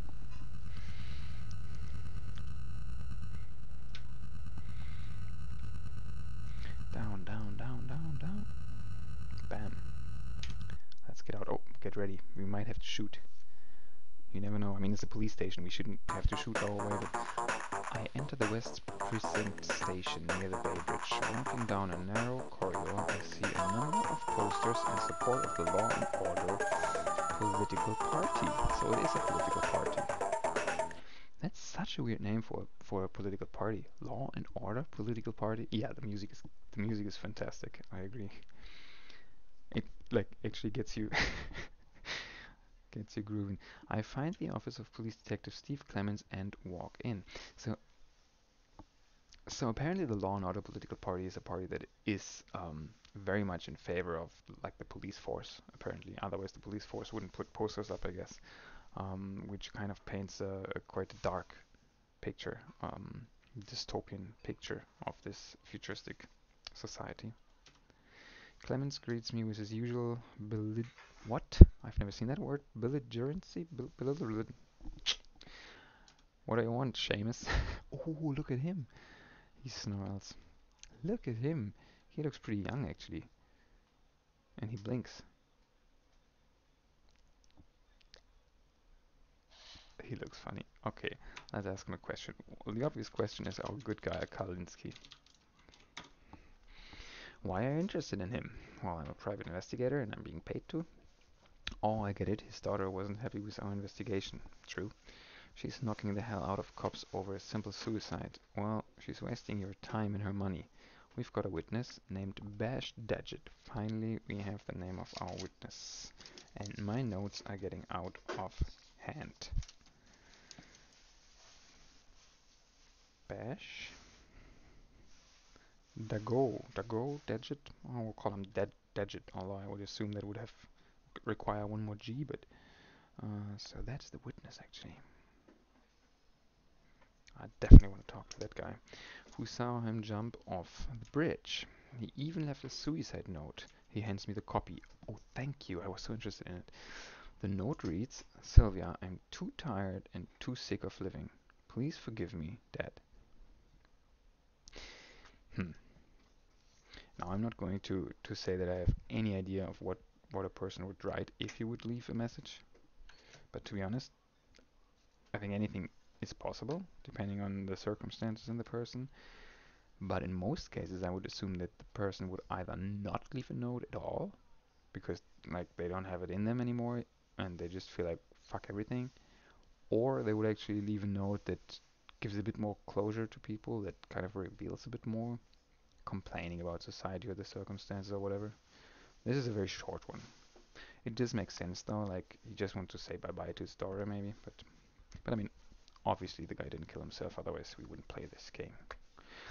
How much more proof does that girl need? More. Definitely not going to bribe a cop. Definitely not going to threaten a cop, especially in a society where apparently the political parties are called law and order. But we can ask him about Bash Dago. I'm afraid the nicest thing I can say about Daggett is that he is the ultimate low-life scumbag. But you trust what he's saying? You will find him past the Mission District. Use 4657. 4657. That's definitely going to be the next location we're going to check out. Wow. He's an ultimate low-life scumbag, but apparently, as a witness, he's good enough. You're making your life quite easy. Look at him, how angry he is.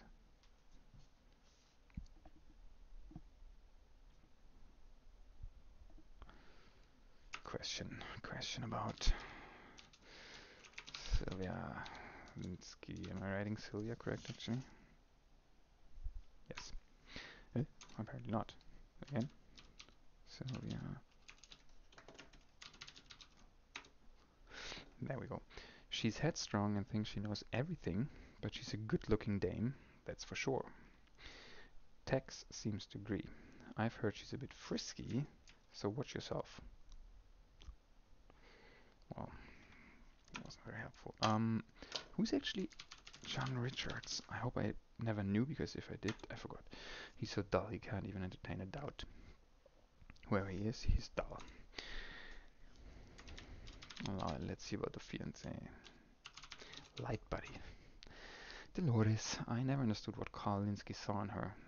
If she were a building, she'd be condemned. They have the coolest phrases in this game, actually. I've never heard any of them. Wow, no one seems to like Dolores. Let's ask about him, actually. I'll ask about you. Are you a good detective? I'm fine, but you didn't come here to talk about me. Well, partially I did. Now, I would like to know about MTC Corp. You should know. Can't help. I'm still not sure. Maybe MTC Corp without a dot? No, maybe MTC Corp Corporation. No, okay. Definitely Project Overlord. You don't even know about Project Overlord? Or you're not very cooperative. What about Law and Order, actually? A lot of the police officers think the Law and Order party is just what the city needs, but that outfit scares me. Oh, well, that's actually good. What is going on with his eye? Like, whenever he looks to the inside, it's turning red, and his head goes up. Like his head. His head goes up. That scares me. Um, Tell me about, what else did we have? We have the Doomsday. What about the Doomsday? Can I help you there? Okay, how about 3rd of October? I don't know how to write these things so that they would recognize it, but how about we had little creepy here. It's more than a little creepy actually. We had. I need to check the chat. Months, day, year. Okay, months, day, and year. So months was 10. Then I think. Oh, we cannot. Okay, let's use a dot. Day and year. That's doomsday. Can't help you. Okay. Um, insurance. I keep hitting the shift key to write in caps, but the game is actually doing that by itself. So insurance. I didn't know about an insurance policy, Linsky. What? So this guy claims like this case is like completely solid and it's just like, I know everything, it's clear, and he doesn't even know about the insurance policy that would give $1 million to the daughter. On the one hand, I like the guy because he kind of looks cool and he's critical about that political party. But then again, like, how can you take him serious? Tell me about, yeah, let's try this date again. Month, day, year. No, no one seems to know about the doomsday. Okay, let's check the other names we have here. So we have the private investigator, Sonny Fletcher. Fletcher, yeah, I've heard of him. He used to be on the force. I think he's a PI now. You would be correct. He seems to be PI now. Private investigator, that is. We can ask about Saints Church actually. Though I forgot what was up with Saints Church, but I have written it down. What about Senator Larson? I have a feeling that he wouldn't even know about Senator Larson, because if he doesn't know about the insurance claim, he can't have it. Wait, let's see if I had a typo there. Definitely no typo. Nope, he cannot help me. Okay, then how about the student? Do you know about the student? No, you don't. Do you know about Jack Daniels? No, he can't help me. I thought he knew where the rest of the bottle went, maybe. We have, the dead scientist, of course. The dead scientist who got warned by the private investigator. Can't help you there. He's not very helpful, actually, this guy, I have to say. Any other names? Yes, we do have the names of the Overlord project. I think I asked him about Overlord, yes. That's John Claus, who had a relationship to Kalinsky. Claus and Kalinsky used to work together, I know that much. They had a falling out over Mrs. Lightbody, I know that much. I don't think Claus ever forgave Linsky for taking his woman. Taking his woman. That's funny. So Linsky took his woman, Mrs. Lightbody, and then decided to dump her. So he lost a friend, he lost his fiance, and then he lost his life. He lost everything. Okay, do you know about the other scientists on Project Overlord? There would be Maurice Gribble, for example. No, you don't? Wow. And then there would be David Pope. You don't know any of it. Well, thank you so much for nothing. Well, actually, thank you for giving me the address of Bash Daggett, or yeah, I'll stick with Daggett. I like it. It reminds me of X-Files. Um, okay, I'll have a refill and emptying, and then I'll be back.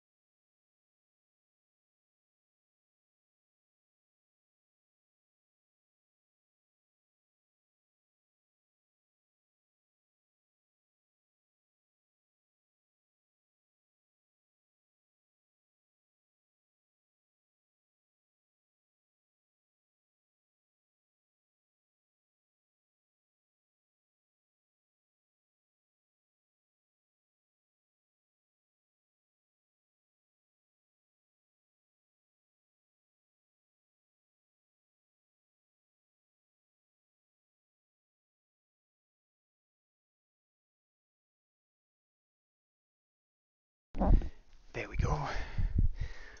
Got 2 drinks. This one should give you an idea of where I am. I mean, it says on the description down below, but maybe you want to also be a detective and have a little riddle to solve. This one should give it away, I guess. Um, let's open that up. Ah, 1 second. I'll come to you in 5 minutes, yeah? Okay, I'll have to have another short break in about 5 minutes. But until then, let's at least travel to Bash Daggett and talk to him. So, tell me about nothing actually. Can't help you there. Yeah, thank you. Okay, we're going to meet the witness. 4657. Bash is a cool name. The terminal in Linux, the like default terminal in most Linux distributions, is actually called Bash. At the same time, Bash I think is like to bash someone, to hit someone, right? It's a cool name. I just don't know how to pronounce his last name. It seems almost French to me. Bash Dago, maybe? Right, again, he's Daggett to me now. What was the guy in X-Files called? I think it was Doggett? Dodgett? Doggett? See, I don't know either, but something like it.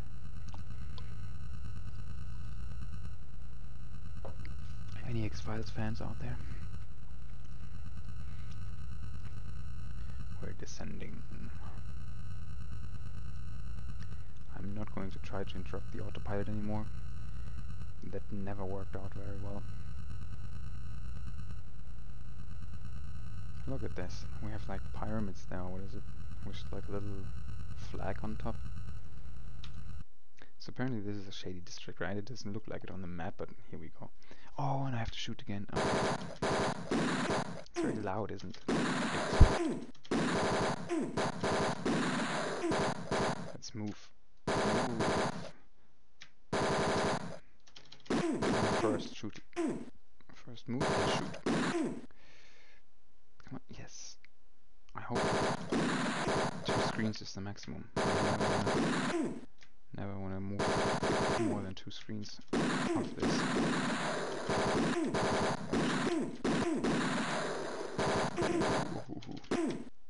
Come on, baby. Yes. You know, I should remind myself to always save before going into a new area, because I might always be shooting and then I might die. They weren't kidding about this being a rough neighborhood. Blown out, wasted buildings are occupied by the bottom rung of society. Hey, now. You'd have to have a jungle mentality to survive here. I'll find a suitable place to wait. I'm hoping to see the guy who witnessed Linsky's suicide. Clemens showed me a mugshot of Daggett. Well, he didn't show it to me, so he didn't show it to you, did he? I don't know. Whom he described as the ultimate lowlife scumbag. I finally see the guy. Looking at him quickly dispels the myth that a little inbreeding never hurt anyone. Wow. He doesn't look that bad. I mean, he could use a shower and a new t-shirt for sure, but he has a cool bandana. So, and it almost looks like a joint to me, but who knows? And his hair is funny somehow, or maybe he has like a metal appliance even. Hey, dude, obviously tell me about Linsky. Can I just say Linsky? No. Okay, I have to specify the Kalinsky. Um, Stick it, fish face. Should we bribe or threaten him? I have a feeling since he's in such a rough neighborhood, threatening him will not really do anything because he's probably not afraid. Um, Bribing him could work because again he needs a new t-shirt or more cigarettes. So let's try the bribing option. I don't even know if I have money. Yeah, right, we got money in the beginning. Sylvia Linsky actually equipped us with, I think, 10,000? So we can afford a little bit of a bribe. Yeah, we have 10,000. So what's your offer? I mean, if we want information, and he knows we have some money, right? So I don't think we can give him like five bucks or something. He will probably be like, "Pff, stick it, fish face." Um, so I would say let's try something. T-shirt is 10 bucks, cigarettes are 10 bucks, and then 10 bucks on top. Is that too little? Is this a joke? Apparently it's too little. Come on, take 100. 100 is a joke? I mean, all I want is some information. And for all I know, you might not give me valuable information, and then you want to have more than 100 bucks. I don't know how many people I have to bribe during the course of this game. I have like 400 names written down already. 120, come on. Jeez. 200 bucks. You'll have to do better than that, buckwheat. 200 bucks? Take 300. What? Holy moly. Okay, 400. Close but no cigar. Yeah, no, you want to join the no cigar, right? 450. 500 then, come on. Thanks, buddy, I'll tell you what I know. 500 bucks, man, this guy is expensive.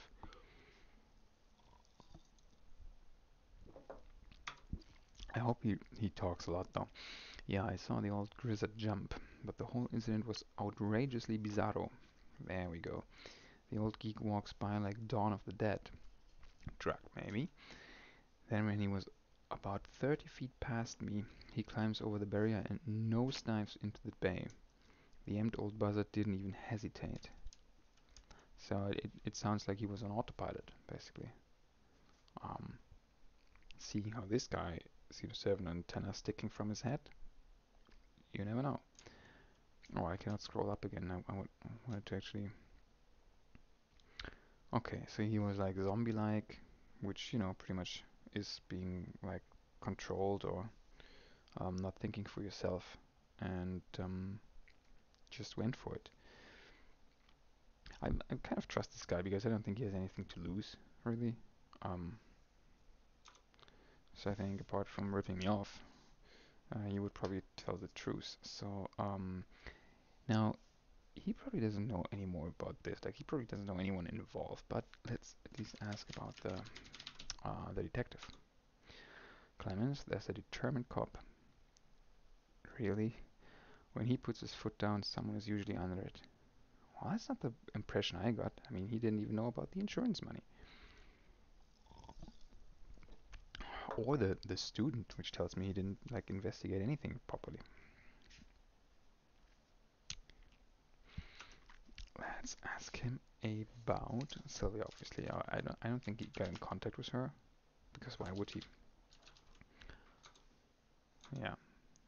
Again, did I spell that correctly? I have a habit of somehow misspelling her. No. Okay. I forgot who again. Again still can't remember who Richards was.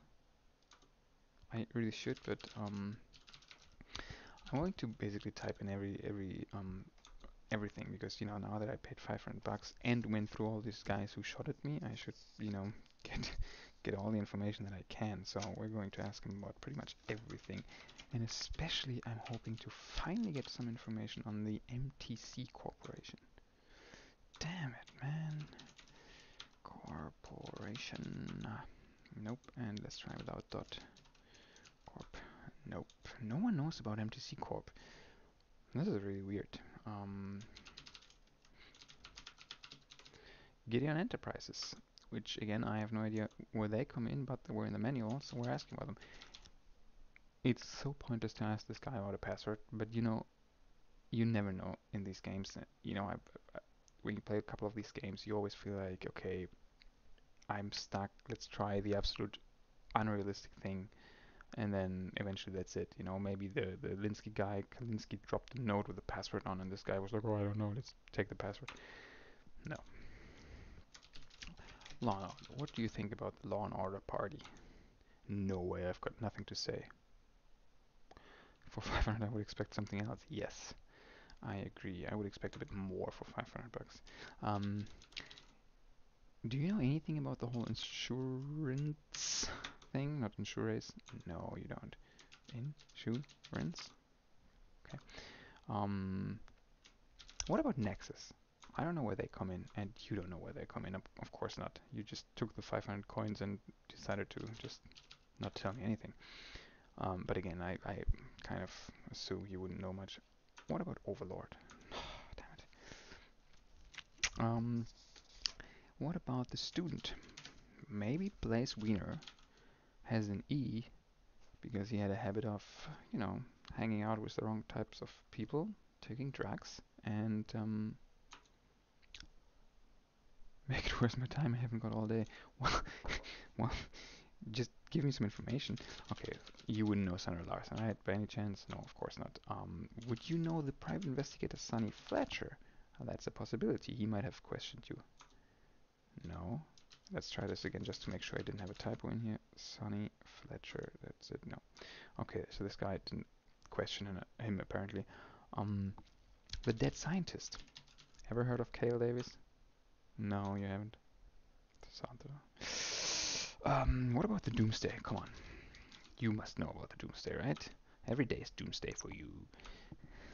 No, he doesn't know. What about... Tell me about yourself, Mr. Daggett. My time's value. I didn't give anything for free. Wait, does this mean he wants more money? Do I need to give him money again? At the end of the day, I'm going to try and threaten this guy. I don't think this is going to help, but he's not nice. Let's ask him about the three scientists from the Project Overlord. Heard of John Claus? No. Heard of Maurice Gribble? By any chance? No. What about David Pope though? You've heard of the Pope, haven't you? No. So, and now this is funny. My time's valuable. I don't give anything for free. So if I give him more money, would he tell me about himself? Money is important, but let come on, 100 more. I'll tell you what I know, at least. You got a daughter or relative you'd like to line me up with? No. No, I don't. But tell me about yourself now that you've got 600. No, still not. So I just gave you 100 and you just took it and decided not to give me any more information. That's so great. Um, no time to put him up to diplomacy. I threaten to bash and crack heads if I don't get the right information. Yes, look at him now. Look at him now. Mr. One Brow is showing me some teeth. I slam my fist into his soft, flabby stomach and he knuckles over. I then catch his chin with a solid haymaker that sends him staggering back against the wall. Okay, okay, that's enough. I'll talk. Why did I give this guy 600 bucks? I could have just punched him right away. I didn't know Tex was that badass because we're in this horrible neighborhood and there's this guy who looks beaten up anyway, so he really doesn't strike me as a guy who would, take well to physical. You got a daughter or relative you'd like to line me up with? No, but tell me about yourself, Bash. No, you don't? Cool. I think beating him up was kind of pointless because I think he told us everything he would have told us after the 500 bucks. So I think both the additional 100 bucks and the beating up was completely pointless, I think. Um, I assume. We can, you know what? We'll ask him about the pass card. No, didn't we already do this? I don't know. No, I think we asked him about everything. So yeah, we spent more money than we should have on the guy, and but at least we punched him. So that's kind of satisfying. He still looks the same, by the way. Okay, I'm gonna be AFK for like 5 minutes. Gotta say goodnight to someone, and then I'll be back here, and then we'll travel some more and probably shoot some more, and most importantly, save the game just in case. So see you in 5.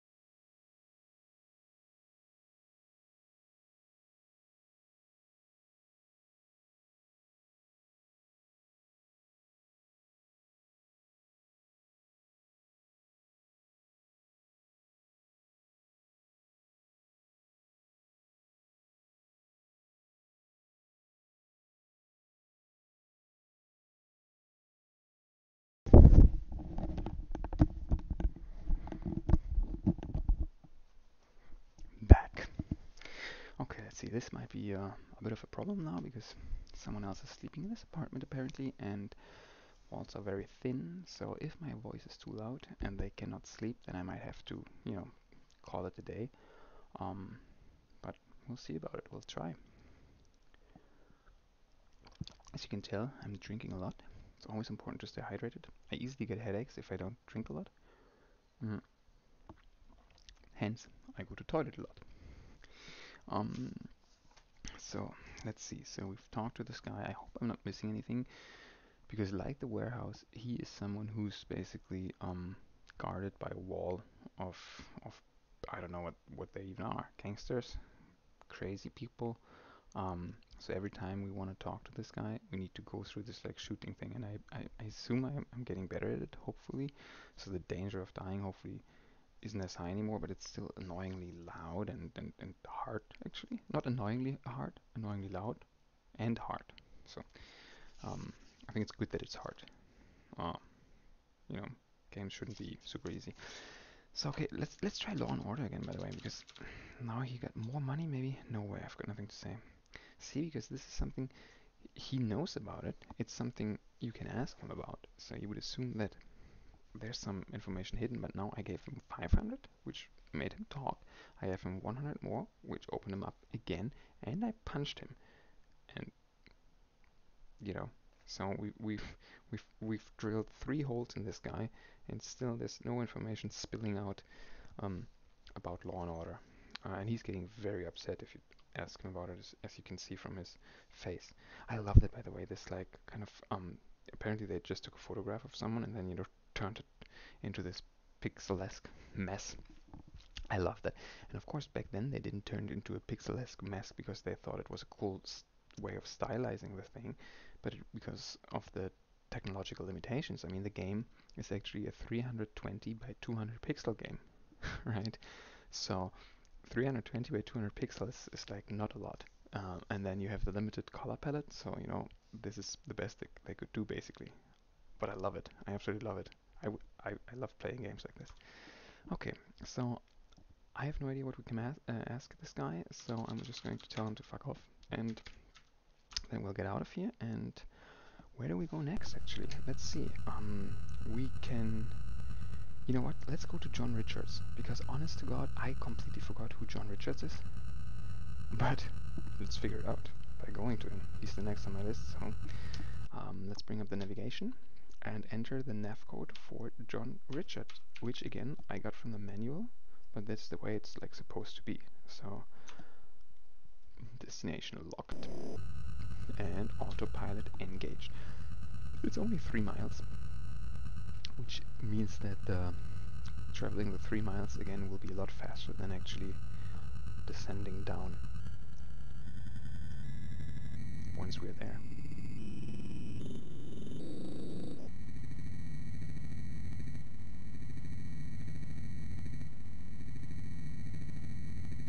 By the way, if I don't know if anyone's like actively watching, or apart from Terraria obviously, but if you are, let me know if you actually know this game, and you're kind of like curious to see how someone else is experiencing the game and what they think about it, or if this is also like a first playthrough for you. That would be interesting to know. Oh look, there's a bridge. Do you think that's the bridge the guy killed himself on, the Golden Gate Bridge? I don't think so because it looks red.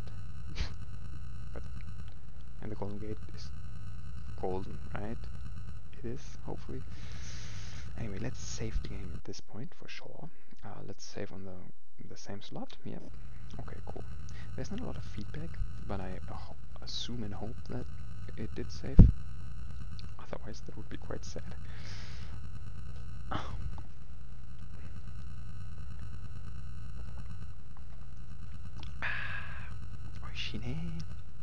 Okay, let's get out and let's see if we have to shoot our way to some. No, luckily we do not have to shoot.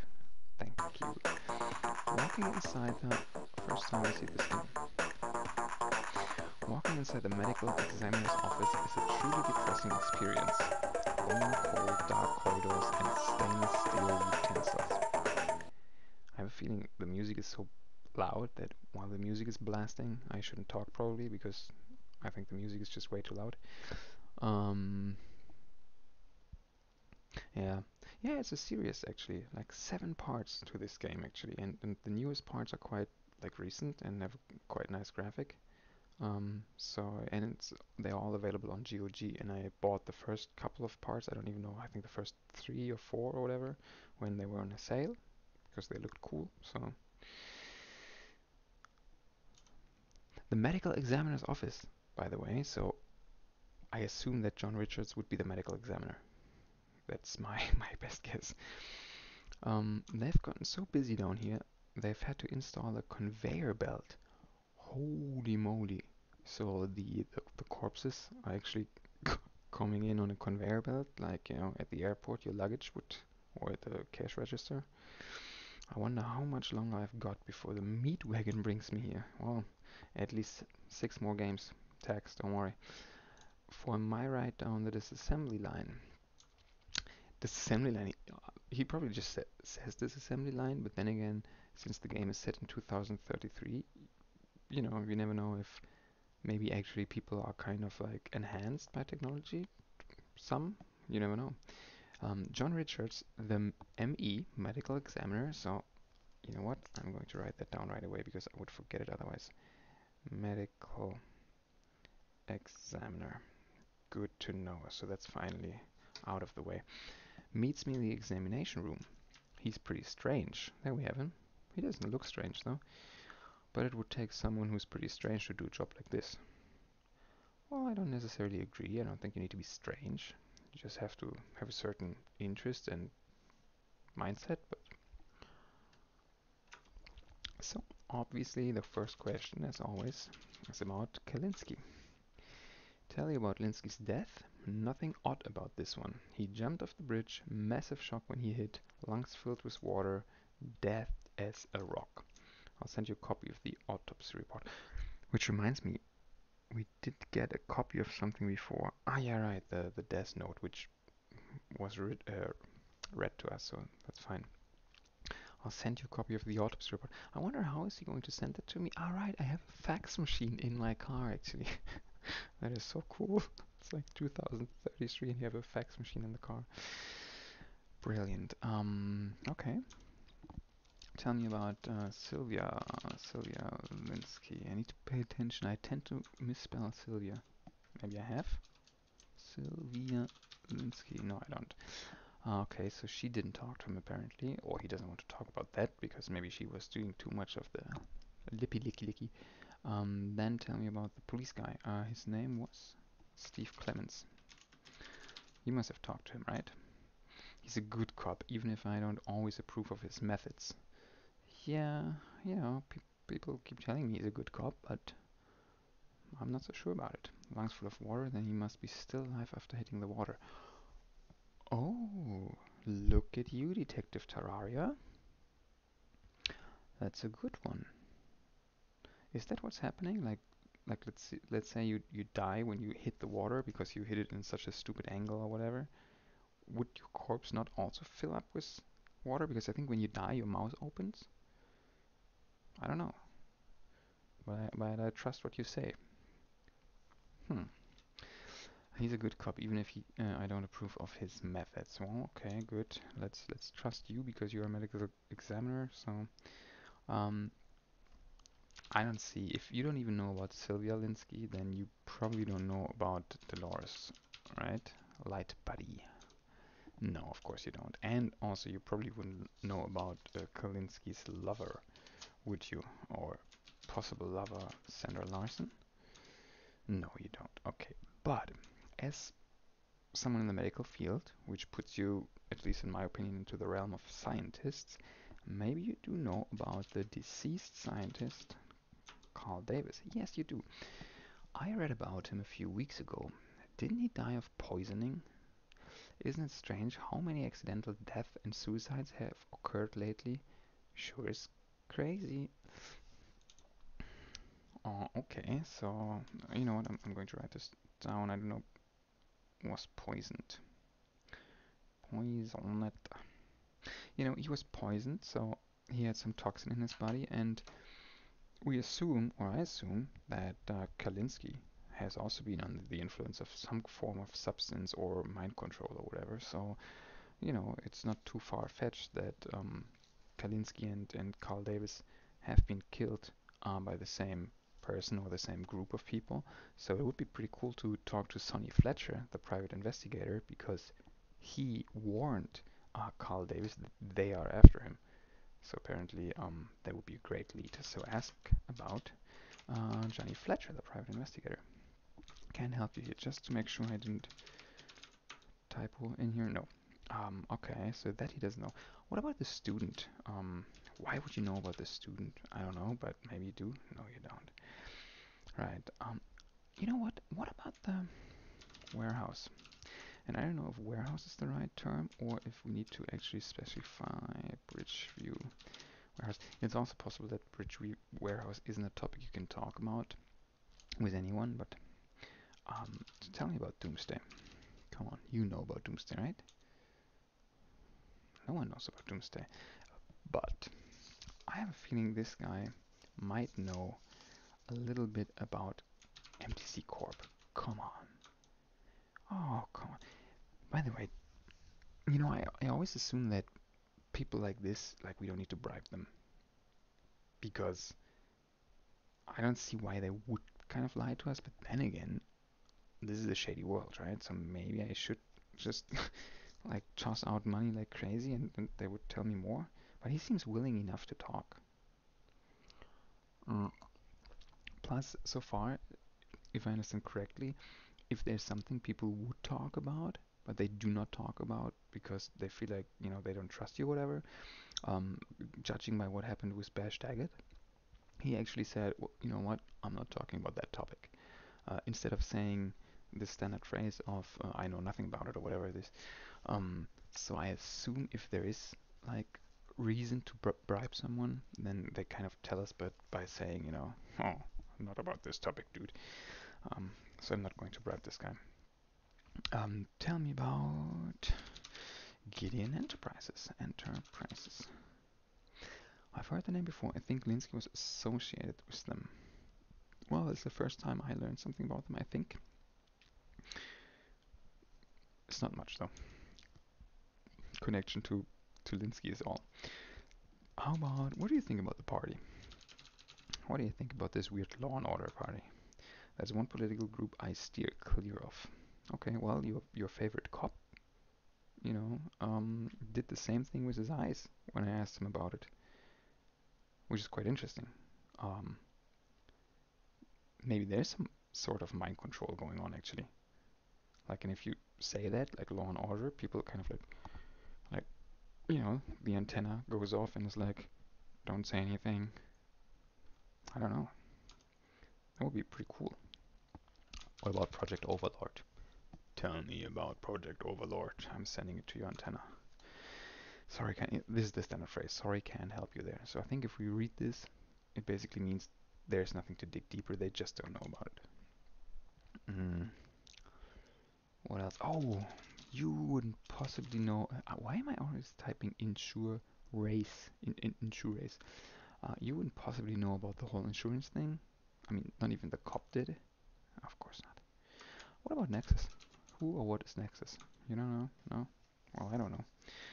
Then the last three things I think we can ask him about is the. Oh no, actually, would you have any idea what the password is for Kalinsky's computer? No, of course not. We can still ask him about the three overlord scientists, namely John Claus. Can I help you? Um, Maurice, what was it? Dribble? Nope. And the last one, the Pope. No, you don't know any of them. Oh, 1 second. What about our witness, Bash Daggett? Wow, you're not talking much actually. I mean, you know, you're down here in the examiner's room doing your bloody stuff, so I guess you don't get to talk to people a lot. So it's kind of understandable actually.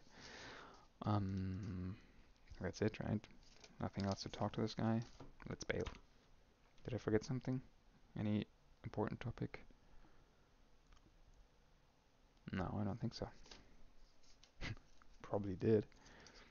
But the password. I wonder how we can get to decode or encode the password. I'll ask them about the password passcard, and we do have the passcard already, so I'm not sure why the manual says we should ask about a passcard, which it does. Um, okay, bye. Sorry.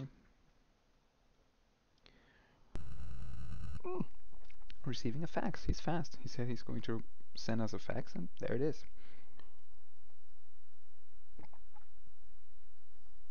Tex Murphy, PI. Time 2:23.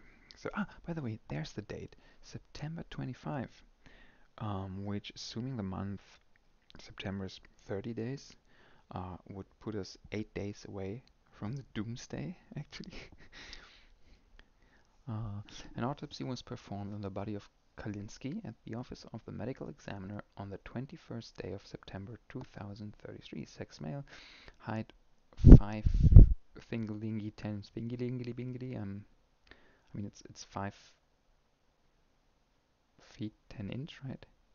But even then I don't know what that means.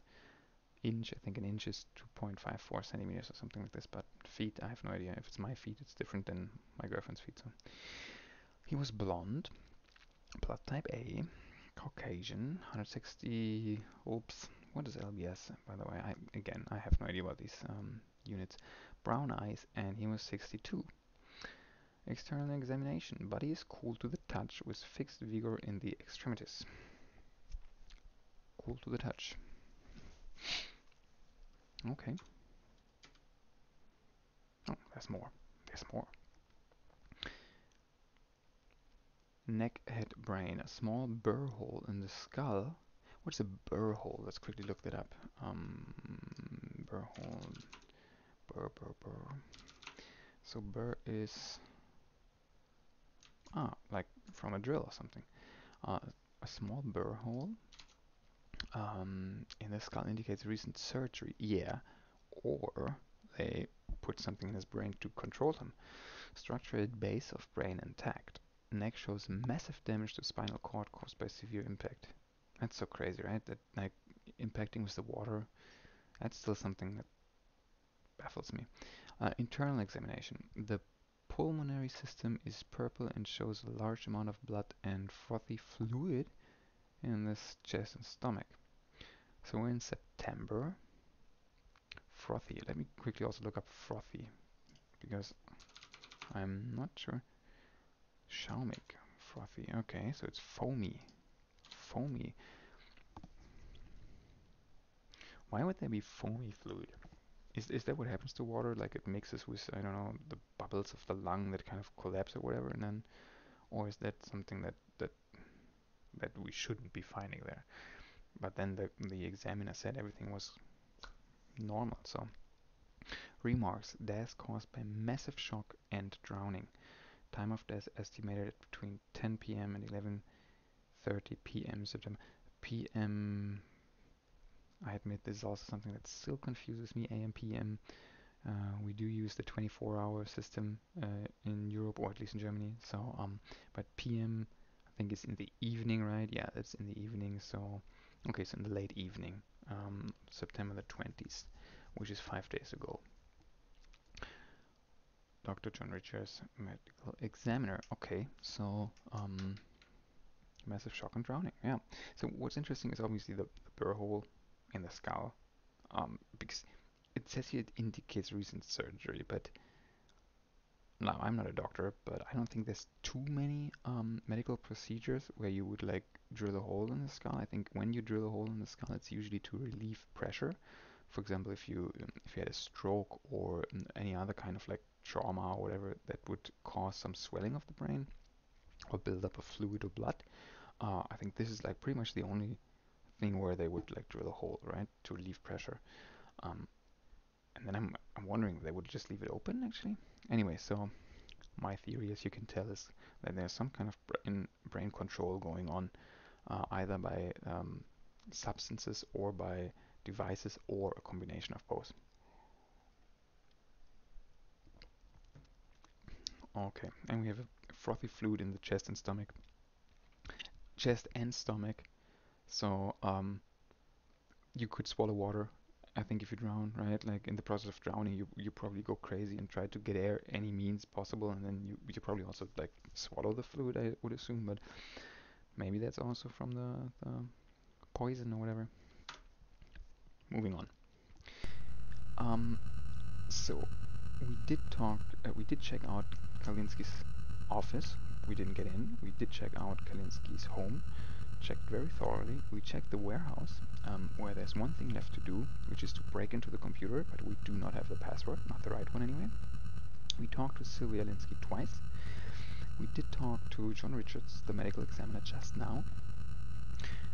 We did talk to the police officer, Stephen Clements, the cop, and we did talk to Bash Dodgett, who is the witness.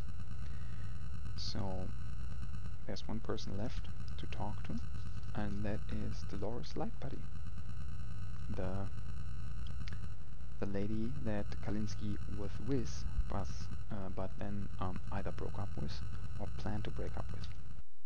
So that's our next location. So, did you even understand what I said? Because the engine sound is quite loud, and I'm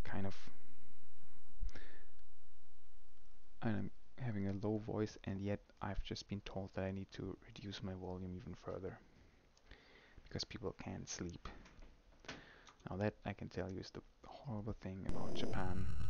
Walls out of paper. Autopilot engaged.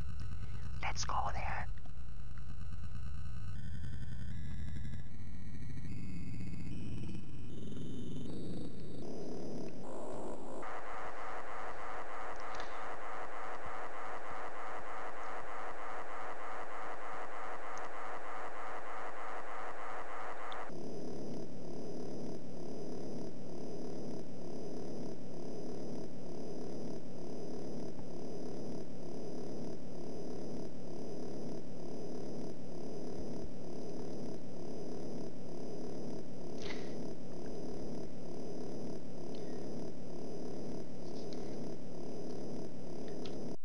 We can actually turn off the engine sound, which takes away from the immersion, I guess, but I'm doing it now because I have to talk over the game sound apparently. And since I have to talk with such a low volume, I would assume that no one can understand me if the engine sound is going on. So I'm taking advantage of this performance tool actually.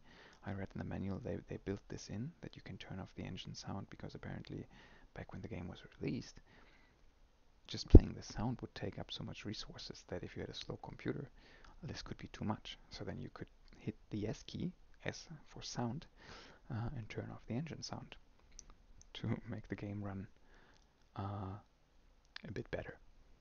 Kind of cool, because that's something we could not really imagine nowadays, right? That you have to turn off sound to improve your performance. Okay, we're here and now we're going to save the game, just in case someone is trying to kill us when we get out of our car. Alright, ready to go? Ready to go. No one's going to kill us. That's the same kind of building. Oh no, did I...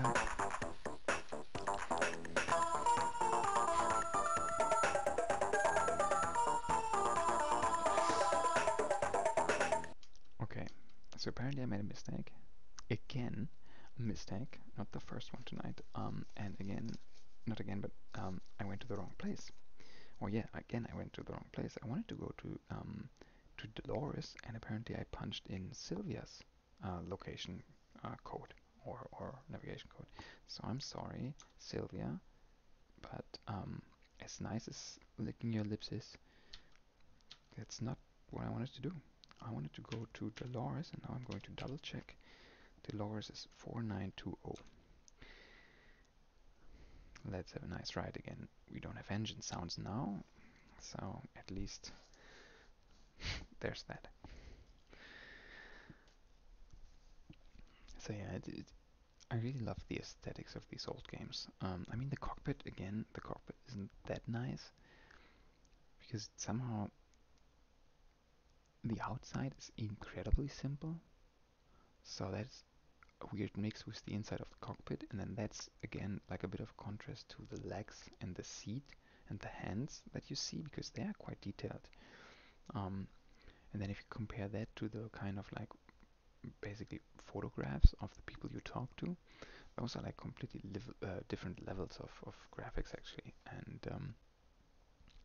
so I really enjoy the dithering and photographic kind of graphics, I have to say. And also the backgrounds, like the rooms are also cool, which again are a bit of a different style, a bit of a different graphic quality. So there's a bit of an inconsistency, I have to say, but it's nothing that like it's not off-putting. It's just quite obvious that you have these different levels of um, styles and graphic quality. Like when we looked at the computer screen in the warehouse, that was really nice. Like that had a nice dithering kind of gradients. The top of the car here, for example, is just plain color, for example. So that is a difference. Descending from 11,000 millimeters. Who knows?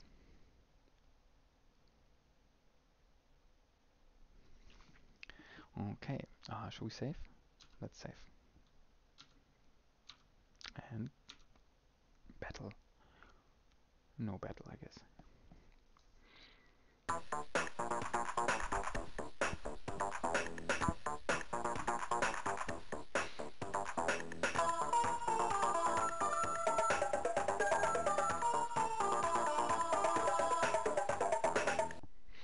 I was just waiting for the music to play so I don't have to talk against the music, over the music. Dolores Lightbody lives in a well-kept Victorian house in a neighborhood filled with the houses of attorneys and bankers. Okay, so she's got a bit of money. I walk up to the front door and ring the bell. She answers the door. Mrs. Lightbody is not what I expected. She has the no, she's definitely not what I expected. I can totally agree. She has the face of a saint, a Saint Bernard. I don't know what a Saint Bernard is, but I mean, look at her. You can kind of get the joke anyway. Wow, she's quite something, isn't she? Well, let's start with the obvious question first again. What about your lovely Mr. Kalinsky? Oh, she's crying, or rather, it is crying. No offense to anyone who identifies with Mrs. Lightbody, which now you can kind of see at the very beginning when I heard the name Lightbody, I said you would assume someone who's lightweight. I was wrong. Carl was my fiance, and he had been quite upset lately. He was worried about the project he was working on. He wouldn't talk about it in specifics. Carl lived at 4660. We've been there. Maybe he had two apartments, but no. But he didn't work there. I think he had a lab somewhere in the city. Yeah, I think it might have been in a warehouse. His work must have been for the government because everything was top secret. Alright, okay, so he was working on this top secret project which might have the name Overlord, I would assume. Even though there's different things, like there's Overlord, but then we also have, what do we have here? We have the Nexus, which could be some kind of cool project name as well. Um, and then there's the Doomsday. Maybe there's a Doomsday project, but who knows? Okay, so tell me about Overlord. Is that the project he was working on? I mean, she probably wouldn't know, but can't help you there. Cool. Now she's laughing again. She was just crying. Now she's back to laughing. Mm, tell me about the witness, Daggett. Can't help you. Okay. Let's talk about the cop. Officer Clemens asked me some questions about Carl's death. I'm glad he did. I'm glad he did. Because again, I don't have the feeling he did too much. I'm afraid I couldn't help him much. Well, okay. Um, then what about Sylvia? I guess you don't like her, right? Because she does not like you. Sylvia and I never got along very well. When her father died, she was quite upset. Yes, she was even more upset when she talked to Peter Dull. Peter Dull? Peter Dull? The insurance agent. Haha. Insurance agent. Writing that down right away because I've made the mistake of writing down names in the past and not writing down what their connection or occupation is. It seems the insurance company would not pay the $1 million because her father's death was declared a suicide. Correct. Um, which, by the way, makes it pretty obvious, or would assume that it's pretty obvious that Sylvia itself was not responsible for killing him, neither direct nor indirect. Because if she wanted to get the money, and if it cannot be a suicide, but it has to be an actual murder, then obviously, if she wanted to have the money, she would probably hire someone for, let's say, $2,000, or 5,000 or 100,000 or whatever, to get the dad killed in an obvious murder, so that she can then cash in on the money. So I do think that she's not the one responsible for his death, but she simply wants to have the money. Um, Tell me about, well, what about yourself actually? You know what? Tell me about yourself, Mrs. Dolores Lightbody. I guess there's the whale, Sister. Yes, I can see the whale now. I guess I'm just lucky to be beautiful. But don't try anything with me now because I'm too upset. Come back in a week or so. Come back in a week or so. Yes, I surely will. Not. I'll make sure not to come back in a week or so. Um, I don't think she would have anything to say about the medical examiner. John Richards? No. Um, let's check the other names on our list. Did we already ask her about the only guy I can spell out of my head, apart from Kalinsky and Sylvia Linsky, actually? No. Please tell me you finally know something about MTC Corp, because damn it. Um, you know what? I don't mind. That's so. That doesn't paint a good picture of myself, but I don't mind punching her in the face. So maybe I get the feeling no one so far, absolutely no one, talked to us about MTC Corporation, which is the first thing written down in the manual. Like the first name, the first keyword to ask about is MTC Corporation. So I get a feeling someone must know something, but no one's talking about it. So maybe someone has to. We have to make someone talk, maybe. Then again, my theory was that if they say sorry, that there's nothing to dig. But let's try punching her anyway at the end of this. Before that, tell me about Overlord. The fact that she has lots of money automatically makes me think that she knows something about one of these corporations or projects, because the money has to come from somewhere. Now, of course, her fiance was the professor, but apparently they weren't in a good standing. So I don't know if there was a lot of money flow, and apparently she can still afford her place. So, I would think that she's tied in with some kind of wealthy corporation or even the government. Tell me the password. Give it to me. No, of course not. What about Law and Order? I have a feeling she's going to like them. I've heard the name, but I don't know much about them. I'm not very political. Well, then why are you crying? Now, this might be just like, a weird selection of the emote they put on her. But in a detective game, I don't think that's a coincidence. So why is she crying about it? Hmm. Did they kill her beloved Kalinsky?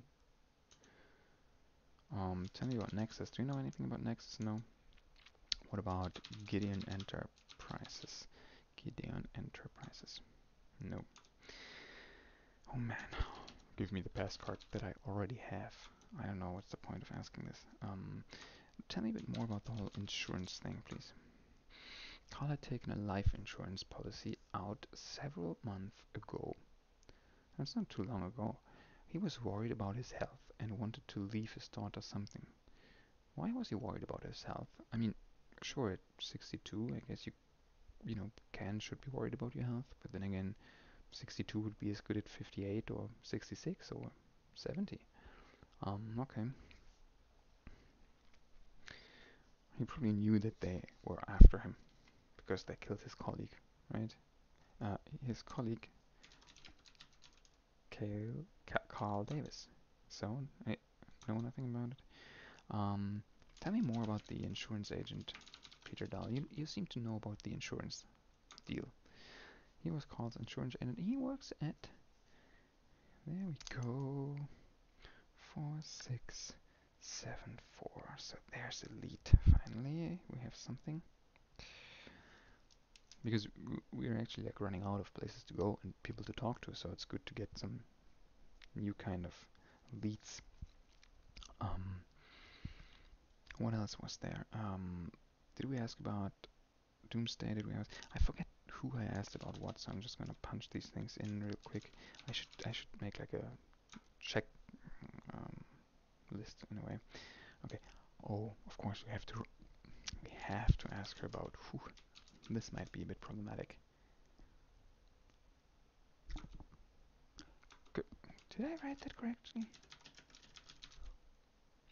That's not possible. She needs to know about Sarah Larson, right? Because in the breakup note that Kalinsky might not have actually sent her or given her, because it was in his paper bin, he said, "I'm breaking up with you, but I swear it had totally nothing to do with Sandra Larson."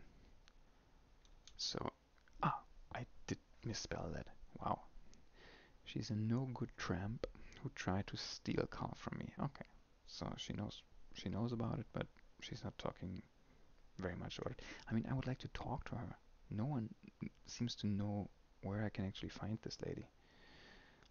Even though I might have misspelled her before. And by the way, look at this face.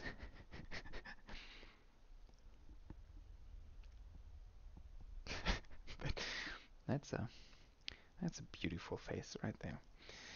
Um, okay, what about? Do you know about this location, the warehouse? No, Bridgeview warehouse. No, okay. Mm, how about? Do you know about the Doomsday thing? No, you don't.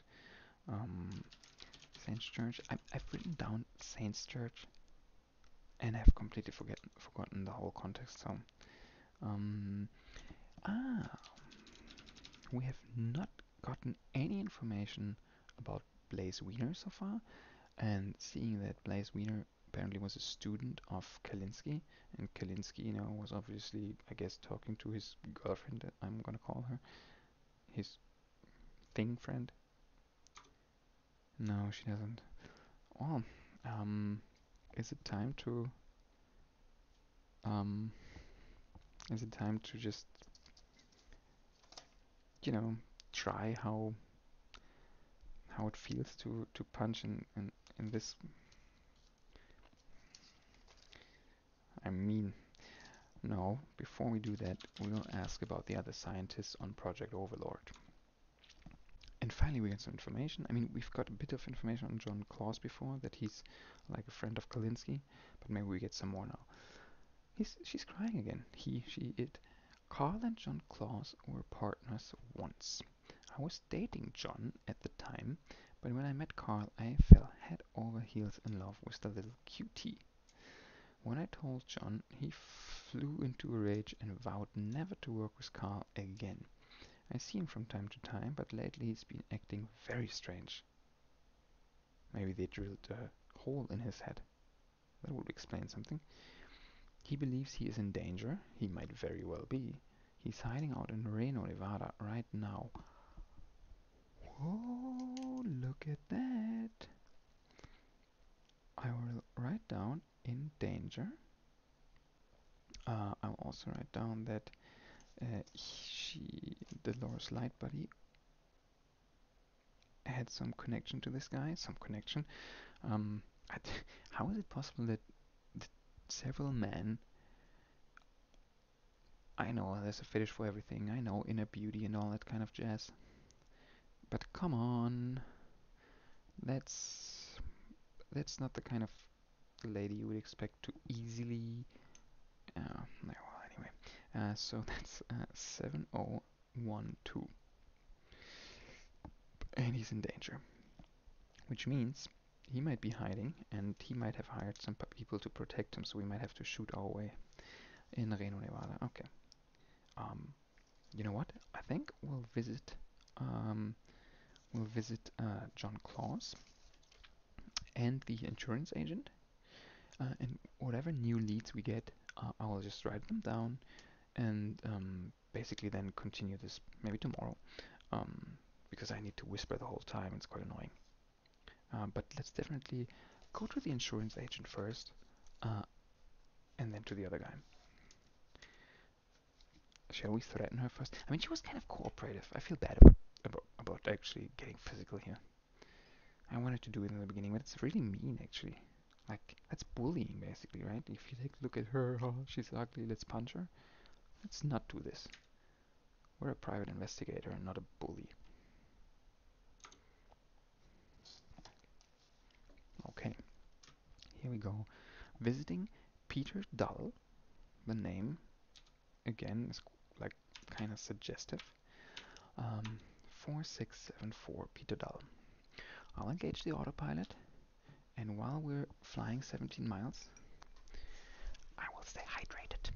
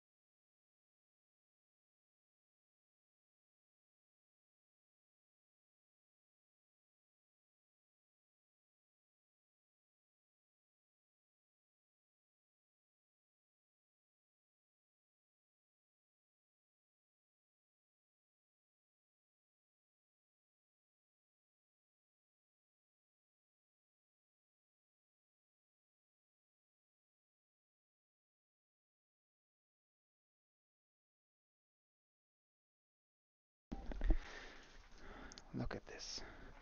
I was faster than the autopilot.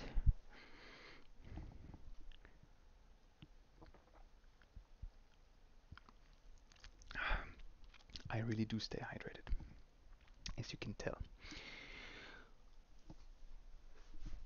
Landing pad contact. Let's save the game, because you never know what will happen when you get out of that car. Flying car, hover car, car plane. Here we go. No shooting. Good.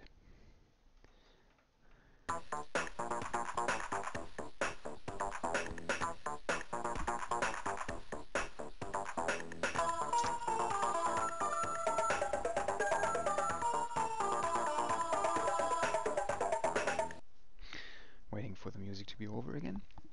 Peter Dahl is the vice president of the Trans-America Insurance Company. Most insurance people aren't really exciting, but he's so boring, hence the name. Even looking at even looking at him could put you to sleep.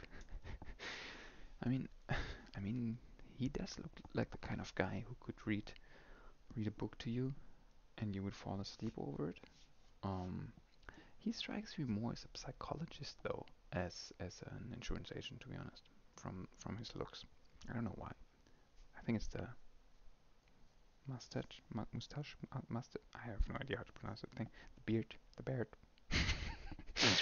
All right, so let's ask him some questions. And again, our first question always: what about Kalinsky, dude? Mr. Linsky had taken an insurance policy out on himself in July. The amount of the policy was $1 million. That much we already know. As you are certainly aware, there's a clause in life insurance policies that, in the event of a suicide, the policy is null and void. Yep, we figured that much out. And the person who's quite upset about this is obviously his daughter, Sylvia Linsky. Sylvia Linsky demanded that her father's insurance be paid, but the policy becomes void in the case of a suicide. I told her we were very sorry, but nothing could be done. She screamed, "We'll see about that," and stormed out of my office. Right? That fits exactly what we've learned so far. She's upset that she doesn't get the 1 million. Um,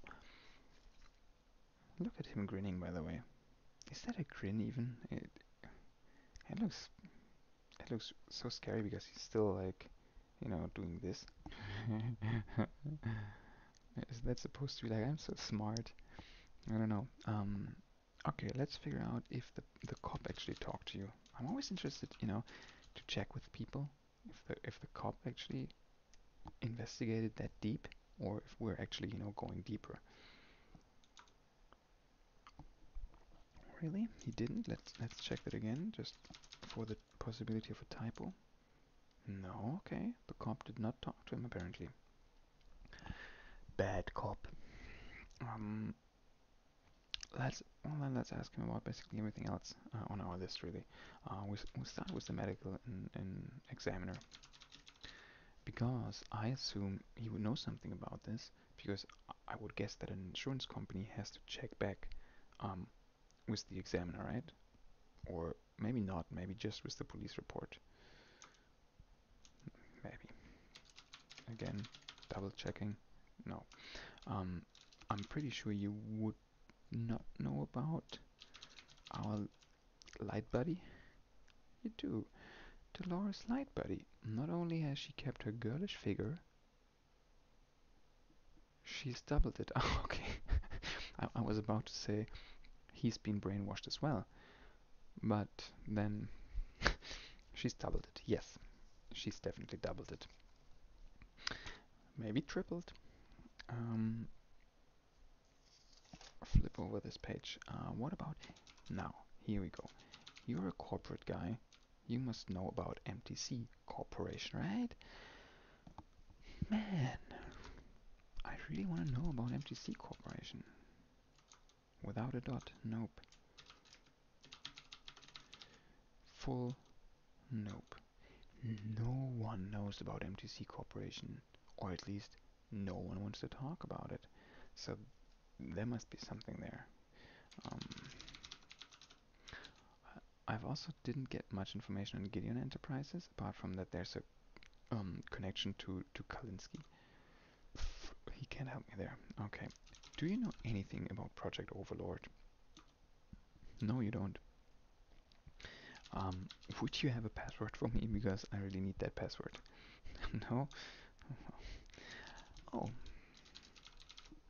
what's your standing with the whole political system here? I've heard the name.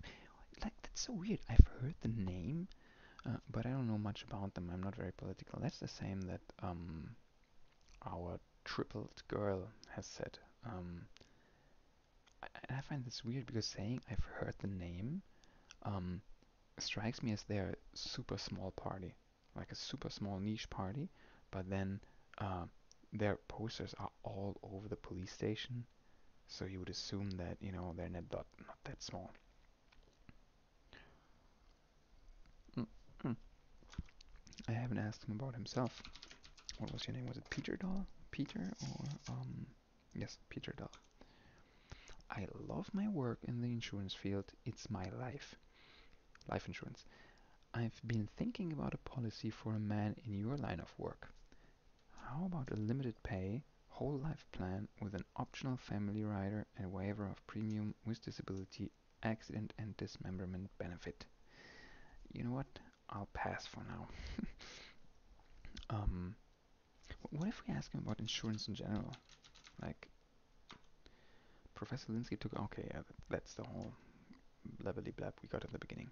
Um, did you know that Mr. Linsky actually had a side chick?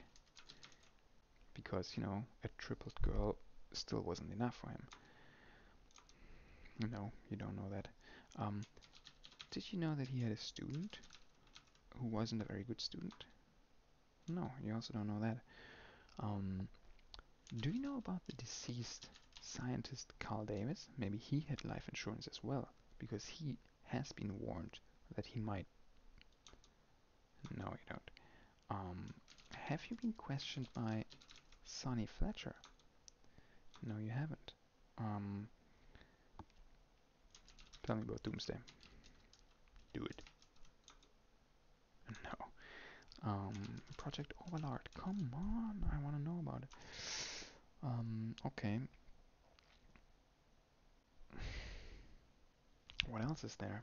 What else can we ask him about? We can ask him about three scientists connected with Overlord. John Claus, who we are going to visit, but you don't know anything about him. Um, Maurice, what was it? Cripple. Maurice Cripple. Nope. And the last one, David Pope. Okay, can't help you. What about the witness? Because I think witness, might be something you know about. No, you don't. Okay, now there's obviously no point in bribing this guy. He's got money. I'm not going to punch like this guy. But we did not really get much out of him, did we? Like there wasn't much new information. We didn't get any new locations or anything. Um, didn't learn about any of the organizations that I was hoping to learn from, like a corporate guy. I really hoped that we would learn about MTC Corp. So, but that's okay. We can always come back to this guy. He's not guarded by any army of crazy people. So we're going to probably the last target for today, which is John Claus, who was listed as the first scientist working on Project Overlord, and who apparently thinks that he's in danger.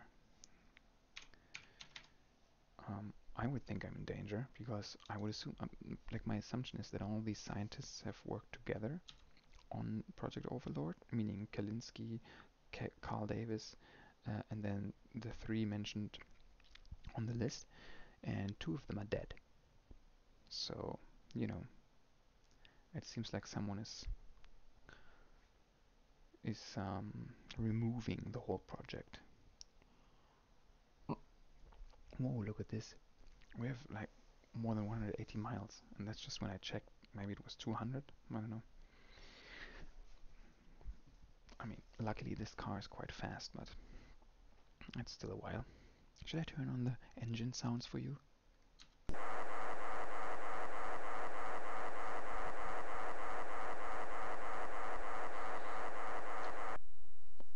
I don't need it. Not necessarily. Oh look, we found the pyramids again, and we're almost there. 20 miles. Now comes the most annoying part, the landing.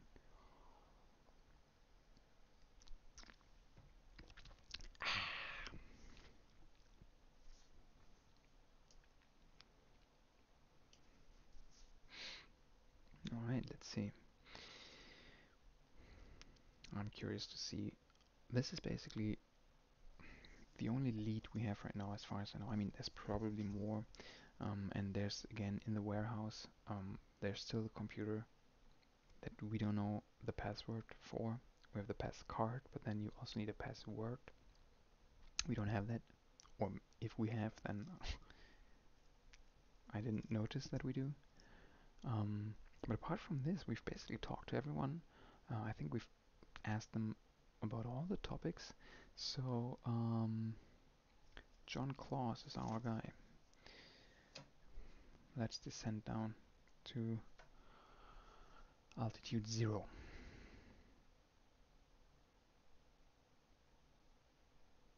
The number 069. What is that? Is that the heading? I should pay more attention. That might be the heading. I actually, I can. Yeah, it is. See, and look, if I turn the car, the topmost number of those in this like circle changes. So the heading changes, but then the number below that stays the same. And I think that this is like the heading we need to go to. Yeah, that would make sense to find our destination. Just kind of, redundant because we already have this white stripe at the bottom. Anyway, saving, as always, in the car. Before going out of the car, always save. And here we go. Let's shoot. I'm so sure there's going to be shooting. Or not.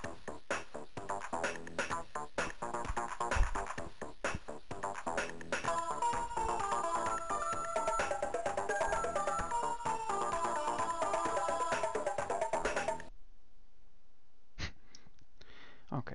I arrive in Reno at a small office complex. The building is fairly new, being designed in the post-nuclear period. As I walk in, I see a gray-haired man about 50 sitting at a large table. Professor Claus. The man looks up with a shocked look. "How did you find me?" he says. "It's my business finding people." I give him my credentials and background on the Linsky case. What does this mean? That would be a cool ringtone, because it has the right length, it's catchy, and it's retro, which is always cool, right? You have this reference to a game that now you know. That would be a cool ringtone. I don't know anything about like ringtone websites anymore, but I'm sure it's out there. I'm sure someone has ripped that out of the game, and that is a cool ringtone. It's my business finding people. That's so cool. Um, Look at this guy. He doesn't look too worried though. He looks more like, like. By the way, did you notice his left eye is like greenish?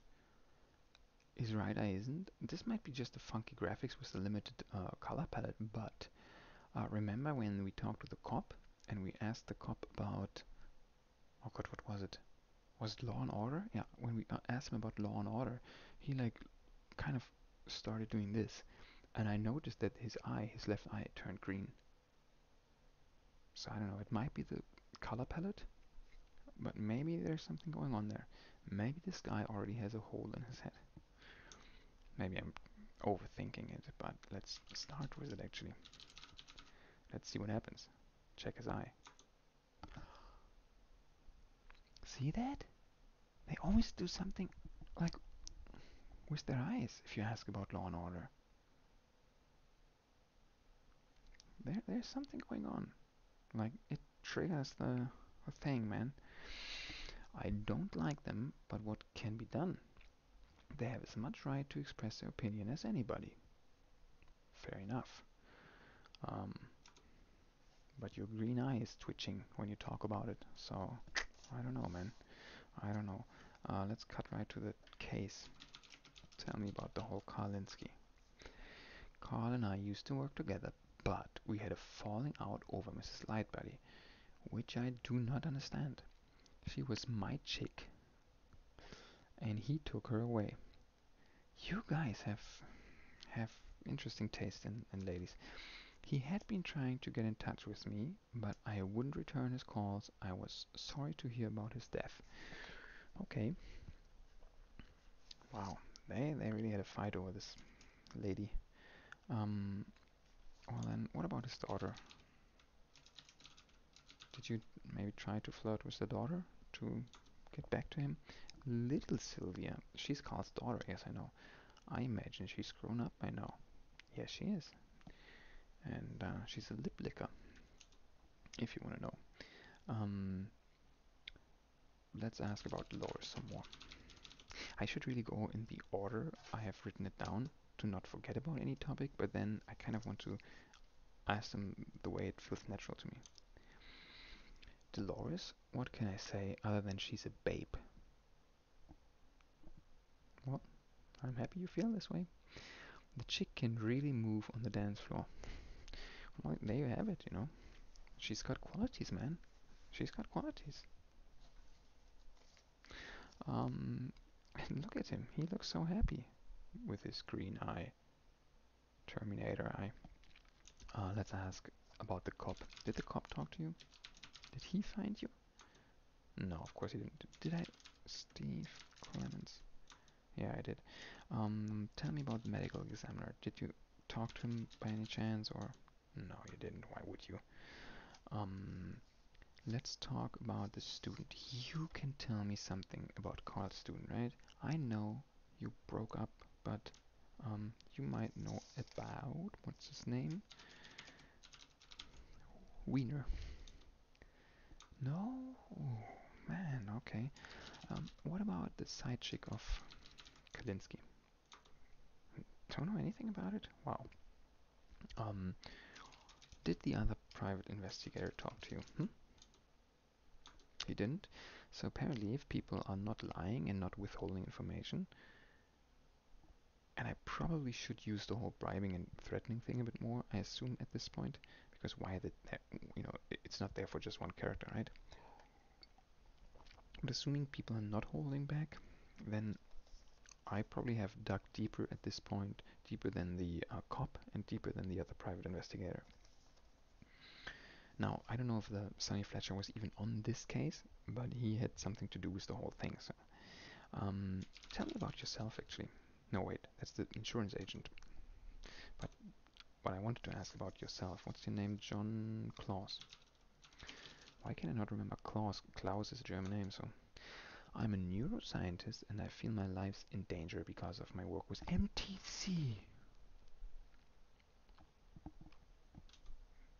Tell me about MTC.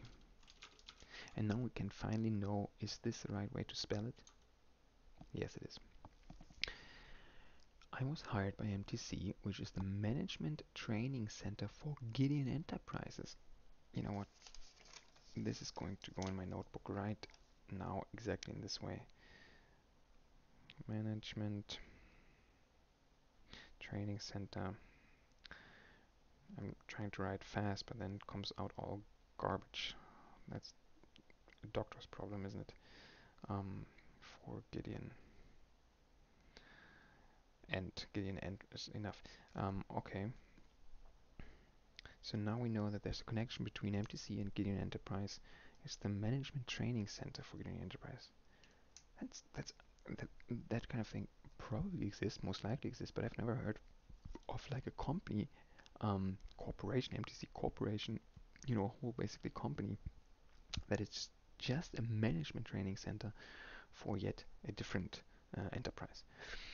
They put me to work on a project called Overlord. This guy knows some stuff, so Overlord is MTC's project, writing that down. They always write it in all caps when they talk about Overlord. It seems very ominous, very important. I soon discovered that my work has nothing to do with management training. Maybe it has to do with drilling holes in people's heads, by any chance? How can I ask about your work for MTC? You know what? By asking about Project Overlord. I was told that Overlord was a project designed to enhance an executive's mental capacity and performance by drilling holes. Um, but as the project progressed, I grew suspicious. When I started asking questions, I was threatened. I can do that too. I figured it was time to go underground for a while. Maybe I should threaten him so that he would tell me more about it. By the way, he's doing this thing with his eyes again, but is it the same he did when I asked him about Law and Order? I think it is. Twitching, green. So, okay, so that's interesting. Finally, we can make some, connections. The puzzle kind of, becomes a bit more complete. So now we know like three of these terms that we had written down. I had no idea what they meant. We finally know MTC Corporation is basically part of Gideon Enterprises. They started Project Overlord. These scientists were working on it. Probably Kalinsky as well. I'm still not sure about that actually. Maybe Kalinsky wasn't. And then apparently Project Overlord was not actually what they told the scientist it would be. Um, and then he started asking questions, and he was threatened, and so now he went underground. It's kind of weird though. Like, if you have scientists working on a secret project, how can you have them, do their science and help you out if you actually don't tell them what it's about? I would rather pay them a lot so they would shut up, but actually give them the information necessary to do the job. Um, let's talk about Gideon Enterprises then. Gideon Enterprises is the parent company of MTC. Okay, yeah, but I'm not sure of the true relationship. Okay, I kind of want to know more about Project Overlord. Do you think I should threaten him? But I'm always afraid that if I start threatening or bribing people, it like kind of goes the other way, and people completely shut up and completely block. Um, I'm coming from a Morrowind kind of perspective, I think, where you had bribing and threatening as well, and if it went right, perfect, people would talk to you. But if it didn't work, then basically people would just completely block and say, "I'm not talking to you ever again." Um, so I'm kind of hesitant to go down that road. Um, let's see what else we can ask him though. I still have, you know what? I have two things written down here and I have completely forgotten what it was about. I can check the stream later on. And one of them is Bishop. Can't help you. The other one was Saints Church. No, nothing. Okay. Did I ask him about Carl Davis? I did, right?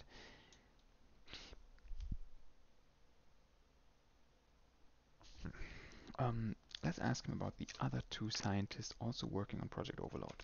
One of them, called Maurice Gribble. You don't know about your colleagues? Are you are you serious? Maybe we do have to threaten him because he should definitely know about the guys he worked with, right? Other scientists he worked together with. He should know something.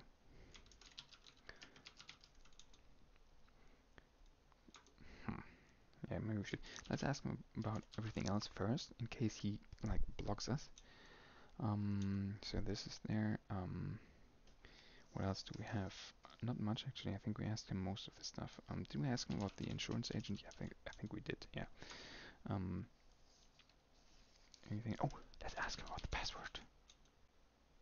My password is pawn. What? Like, I asked him his password, and he gives me his password. Like, I didn't even specify your password for this or that. It's just your password, and then yeah, there you go. Okay. Um, well, that's going on my paper for sure, for sure. So let's put that down. Password colon pawn, and I will make a big box around it. Great, he just gave me his password. Yeah, lol. That's really lol because like, and apparently he's one of these people. Like, if you want to know one thing about security, do not use the same password multiple times, or at least not everywhere, because then if you give out your password, let's say this is his, this is like 2033. There's probably no Facebook, but let's say this is his password for his Twitter, Facebook, Instagram, Snapchat. Then now I have access to everything. So if you give up your password that easily, at least have different passwords, please. Let's ask him about some more stuff, because this guy is actually talking a lot, so I feel bad about threatening him, but I have a feeling he knows more. But first, let's ask him about pass card. He hands me his green pass card. What is it with this guy? Okay, I mean, he's crazy cooperative actually. He's giving me his green pass card. He's giving me his password. I really don't think we need to threaten him because he's just like I can probably ask him about his house keys and he would probably give them to me. There's one more thing. He knows everything, man. I was given a Nexus terminal. Right.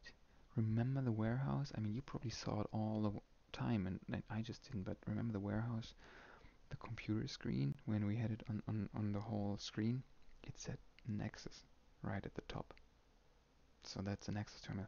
I was given a Nexus terminal, a pass card, and a password by MTC to work on Overlord. This allowed me to access the central computer. So now we can actually go back.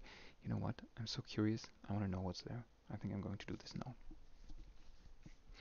Um, the whole time I'm thinking, what's the connection between like Project Overlord and the three scientists on that paper, and MTC and all that jazz, and Kalinske and Carl Davis, who, by the way, Carl Davis, kind of, uh, I don't know if that's intentional, but they do play a lot of word games with the names, Light Buddy, Dull.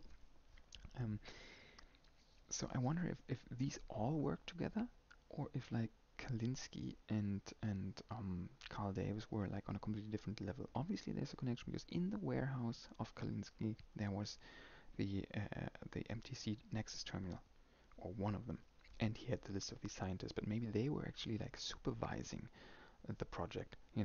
Like maybe they were from MTC, and I don't know, or from Gideon. I don't know. Let's figure it out. You know what? I'm not going to threaten him again. I know I'm not using this feature enough. I'm never threatening anyone. I'm never bribing anyone apart from this one guy. I punched the guy who was beaten up anyway. It's kind of mean. But he kind of wanted all my money anyway. Um, this guy is so cooperative. I really don't know why I would like punch him. Um, anything else I should ask him? We've asked about Law and Order. Yeah, insurance, is this a thing? No. Yeah, let's get to the warehouse. Let's do some shooting and get into this computer. And then it's bedtime. Maybe. Okay. Thanks, because you were actually helpful, man. Wow. The thing is, however, he gave me his pass card and his password. But we already have a pass card for the computer in the warehouse. So I'm not sure if the pass card and password he gave us right now will work on that terminal, because I have a feeling it might be for yet a different Nexus terminal. Because, what is our pass card for otherwise? Anyway, navigation system. Would you please take us to Kalinsky's warehouse, which is, oh boy, which number is it? There it is. It's the 4675. Destination locked. And autopilot engaged. Um, to draw some parallels to other games, the whole navigation code system reminds me a bit of Metal Gear Solid. I've only played the first part of Metal Gear Solid, and there you had this radio. I forgot the name, but you had kind of like a radio system. Um, and people would have numbers, like phone numbers basically, with which you could reach them. And when I played the game for the first time, I wrote down all these numbers. And then when I played the game the second time, I tried reaching these people with those numbers before they were actually introduced in the game, in the plot. And, with some, like, it didn't work. There was just, like, no connection or whatever. But with some, it actually worked. So they actually, kind of built that into the game, that you could actually, if you had the code from a previous playthrough, you could actually, kind of engage these people earlier, which is super cool. Super cool, because it makes the whole game feel so much more alive and realistic and engaging, and I don't know, I love that kind of stuff, and it shows that the developers cared about it. I wonder about the very same thing here. If you know this game, if you've played it and you've tried that or read that in a wiki, um, let me know. Um, that would be cool to know. Can you go to these locations before you learn about them? If you play it the second time and you just have the list of all the location codes? Probably yes, because it's kind of like it doesn't really build up. But yeah, that reminds me of Metal Gear Solid, which is definitely one of the greatest games I've ever played. That would be something I would play again on stream, but I want to kind of do blind playthroughs. I think blind is so much more fun than non-blind, so unlikely. Descending, please. And something else reminds me about another game. I talked about Morrowind a lot, which obviously is one of my favorite games of all times as well. Morrowind didn't have a fast travel system, but it had it had different means of transportation that would take you to places more or less immediately, like the Silt Strider, which is like this huge kind of crab. And and this kind of autopilot reminds me a bit of it. Um, Actually, it's more like GTA's taxi mode, to be honest. But whatever. Okay, let's save. Oh, let's save because you know what's going to happen, right? Warehouse, we're going to be shot at, so we might die. So saving is definitely important. Here we go. Oh, shit. Oh, you can tell my reaction times are horrible.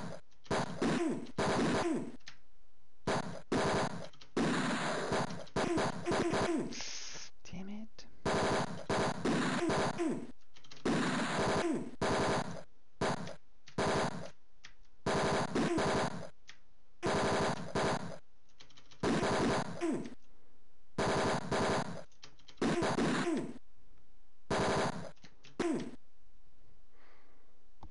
Whew, I managed. I'm not really getting better at this, I have a feeling, but at least I didn't die. So, hey. Yes, we know the introduction to the warehouse at this point, or you might not know it if you have tuned in at some point, but we've been here before. It's a warehouse, and in that warehouse we have a hidden laboratory. And there's a computer, a terminal, and we did not manage to get access to it beforehand because we didn't have the password. We did get a password now, so let's see.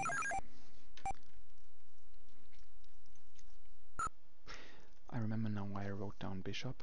Um, in Kalinski's apartment, there was a chess game, and one piece was missing, was the bishop.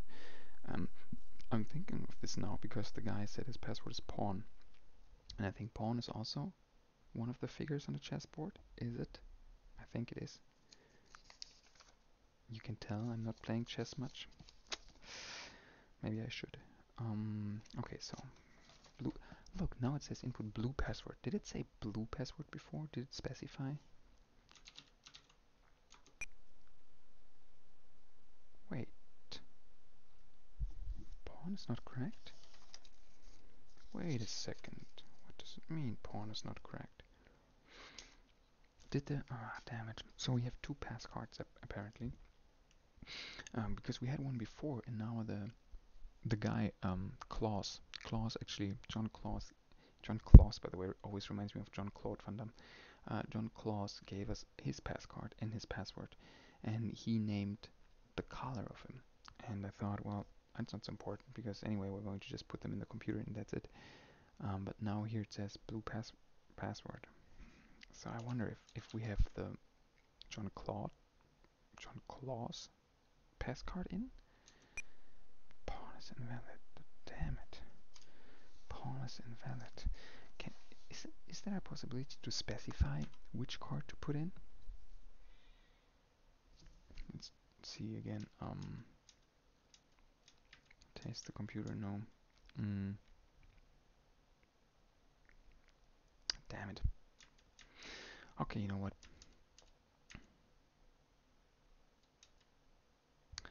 Let's try one more time.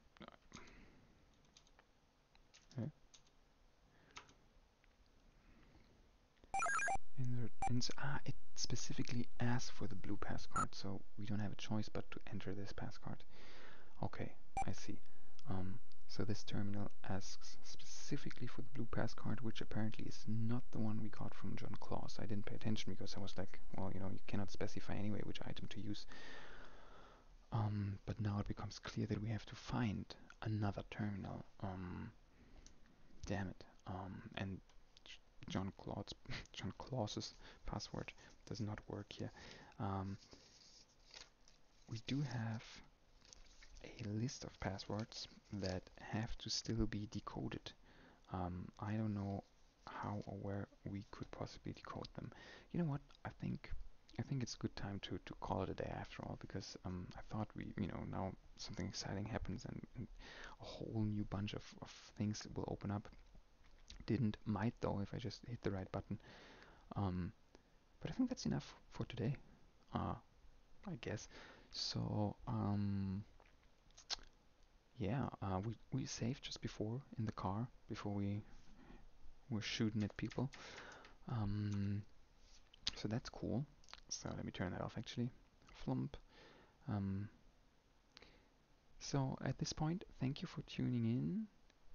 Um, to everyone who has tuned in over the whole time. I don't know. I didn't really pay attention. I think we had like 5 people at some point. So cool. Like I didn't expect that. I mean, 2 of them actually are people I know. So that's like a bonus. But you know what we could do? We could do the raid thing. Like I learned about raids before by just watching some streams and by having been in a raid. The thing is, none of my people are actually online. Well, one is online. Let's just try it. I don't know how it works, but let's just try this. I hope I'm doing this correctly. We're anyway only 3 people, but let's try. So, thank you. See you next time, hopefully. Thank you, Tararia. Thank you, Babchik. And let's try this raid thing. Here we go.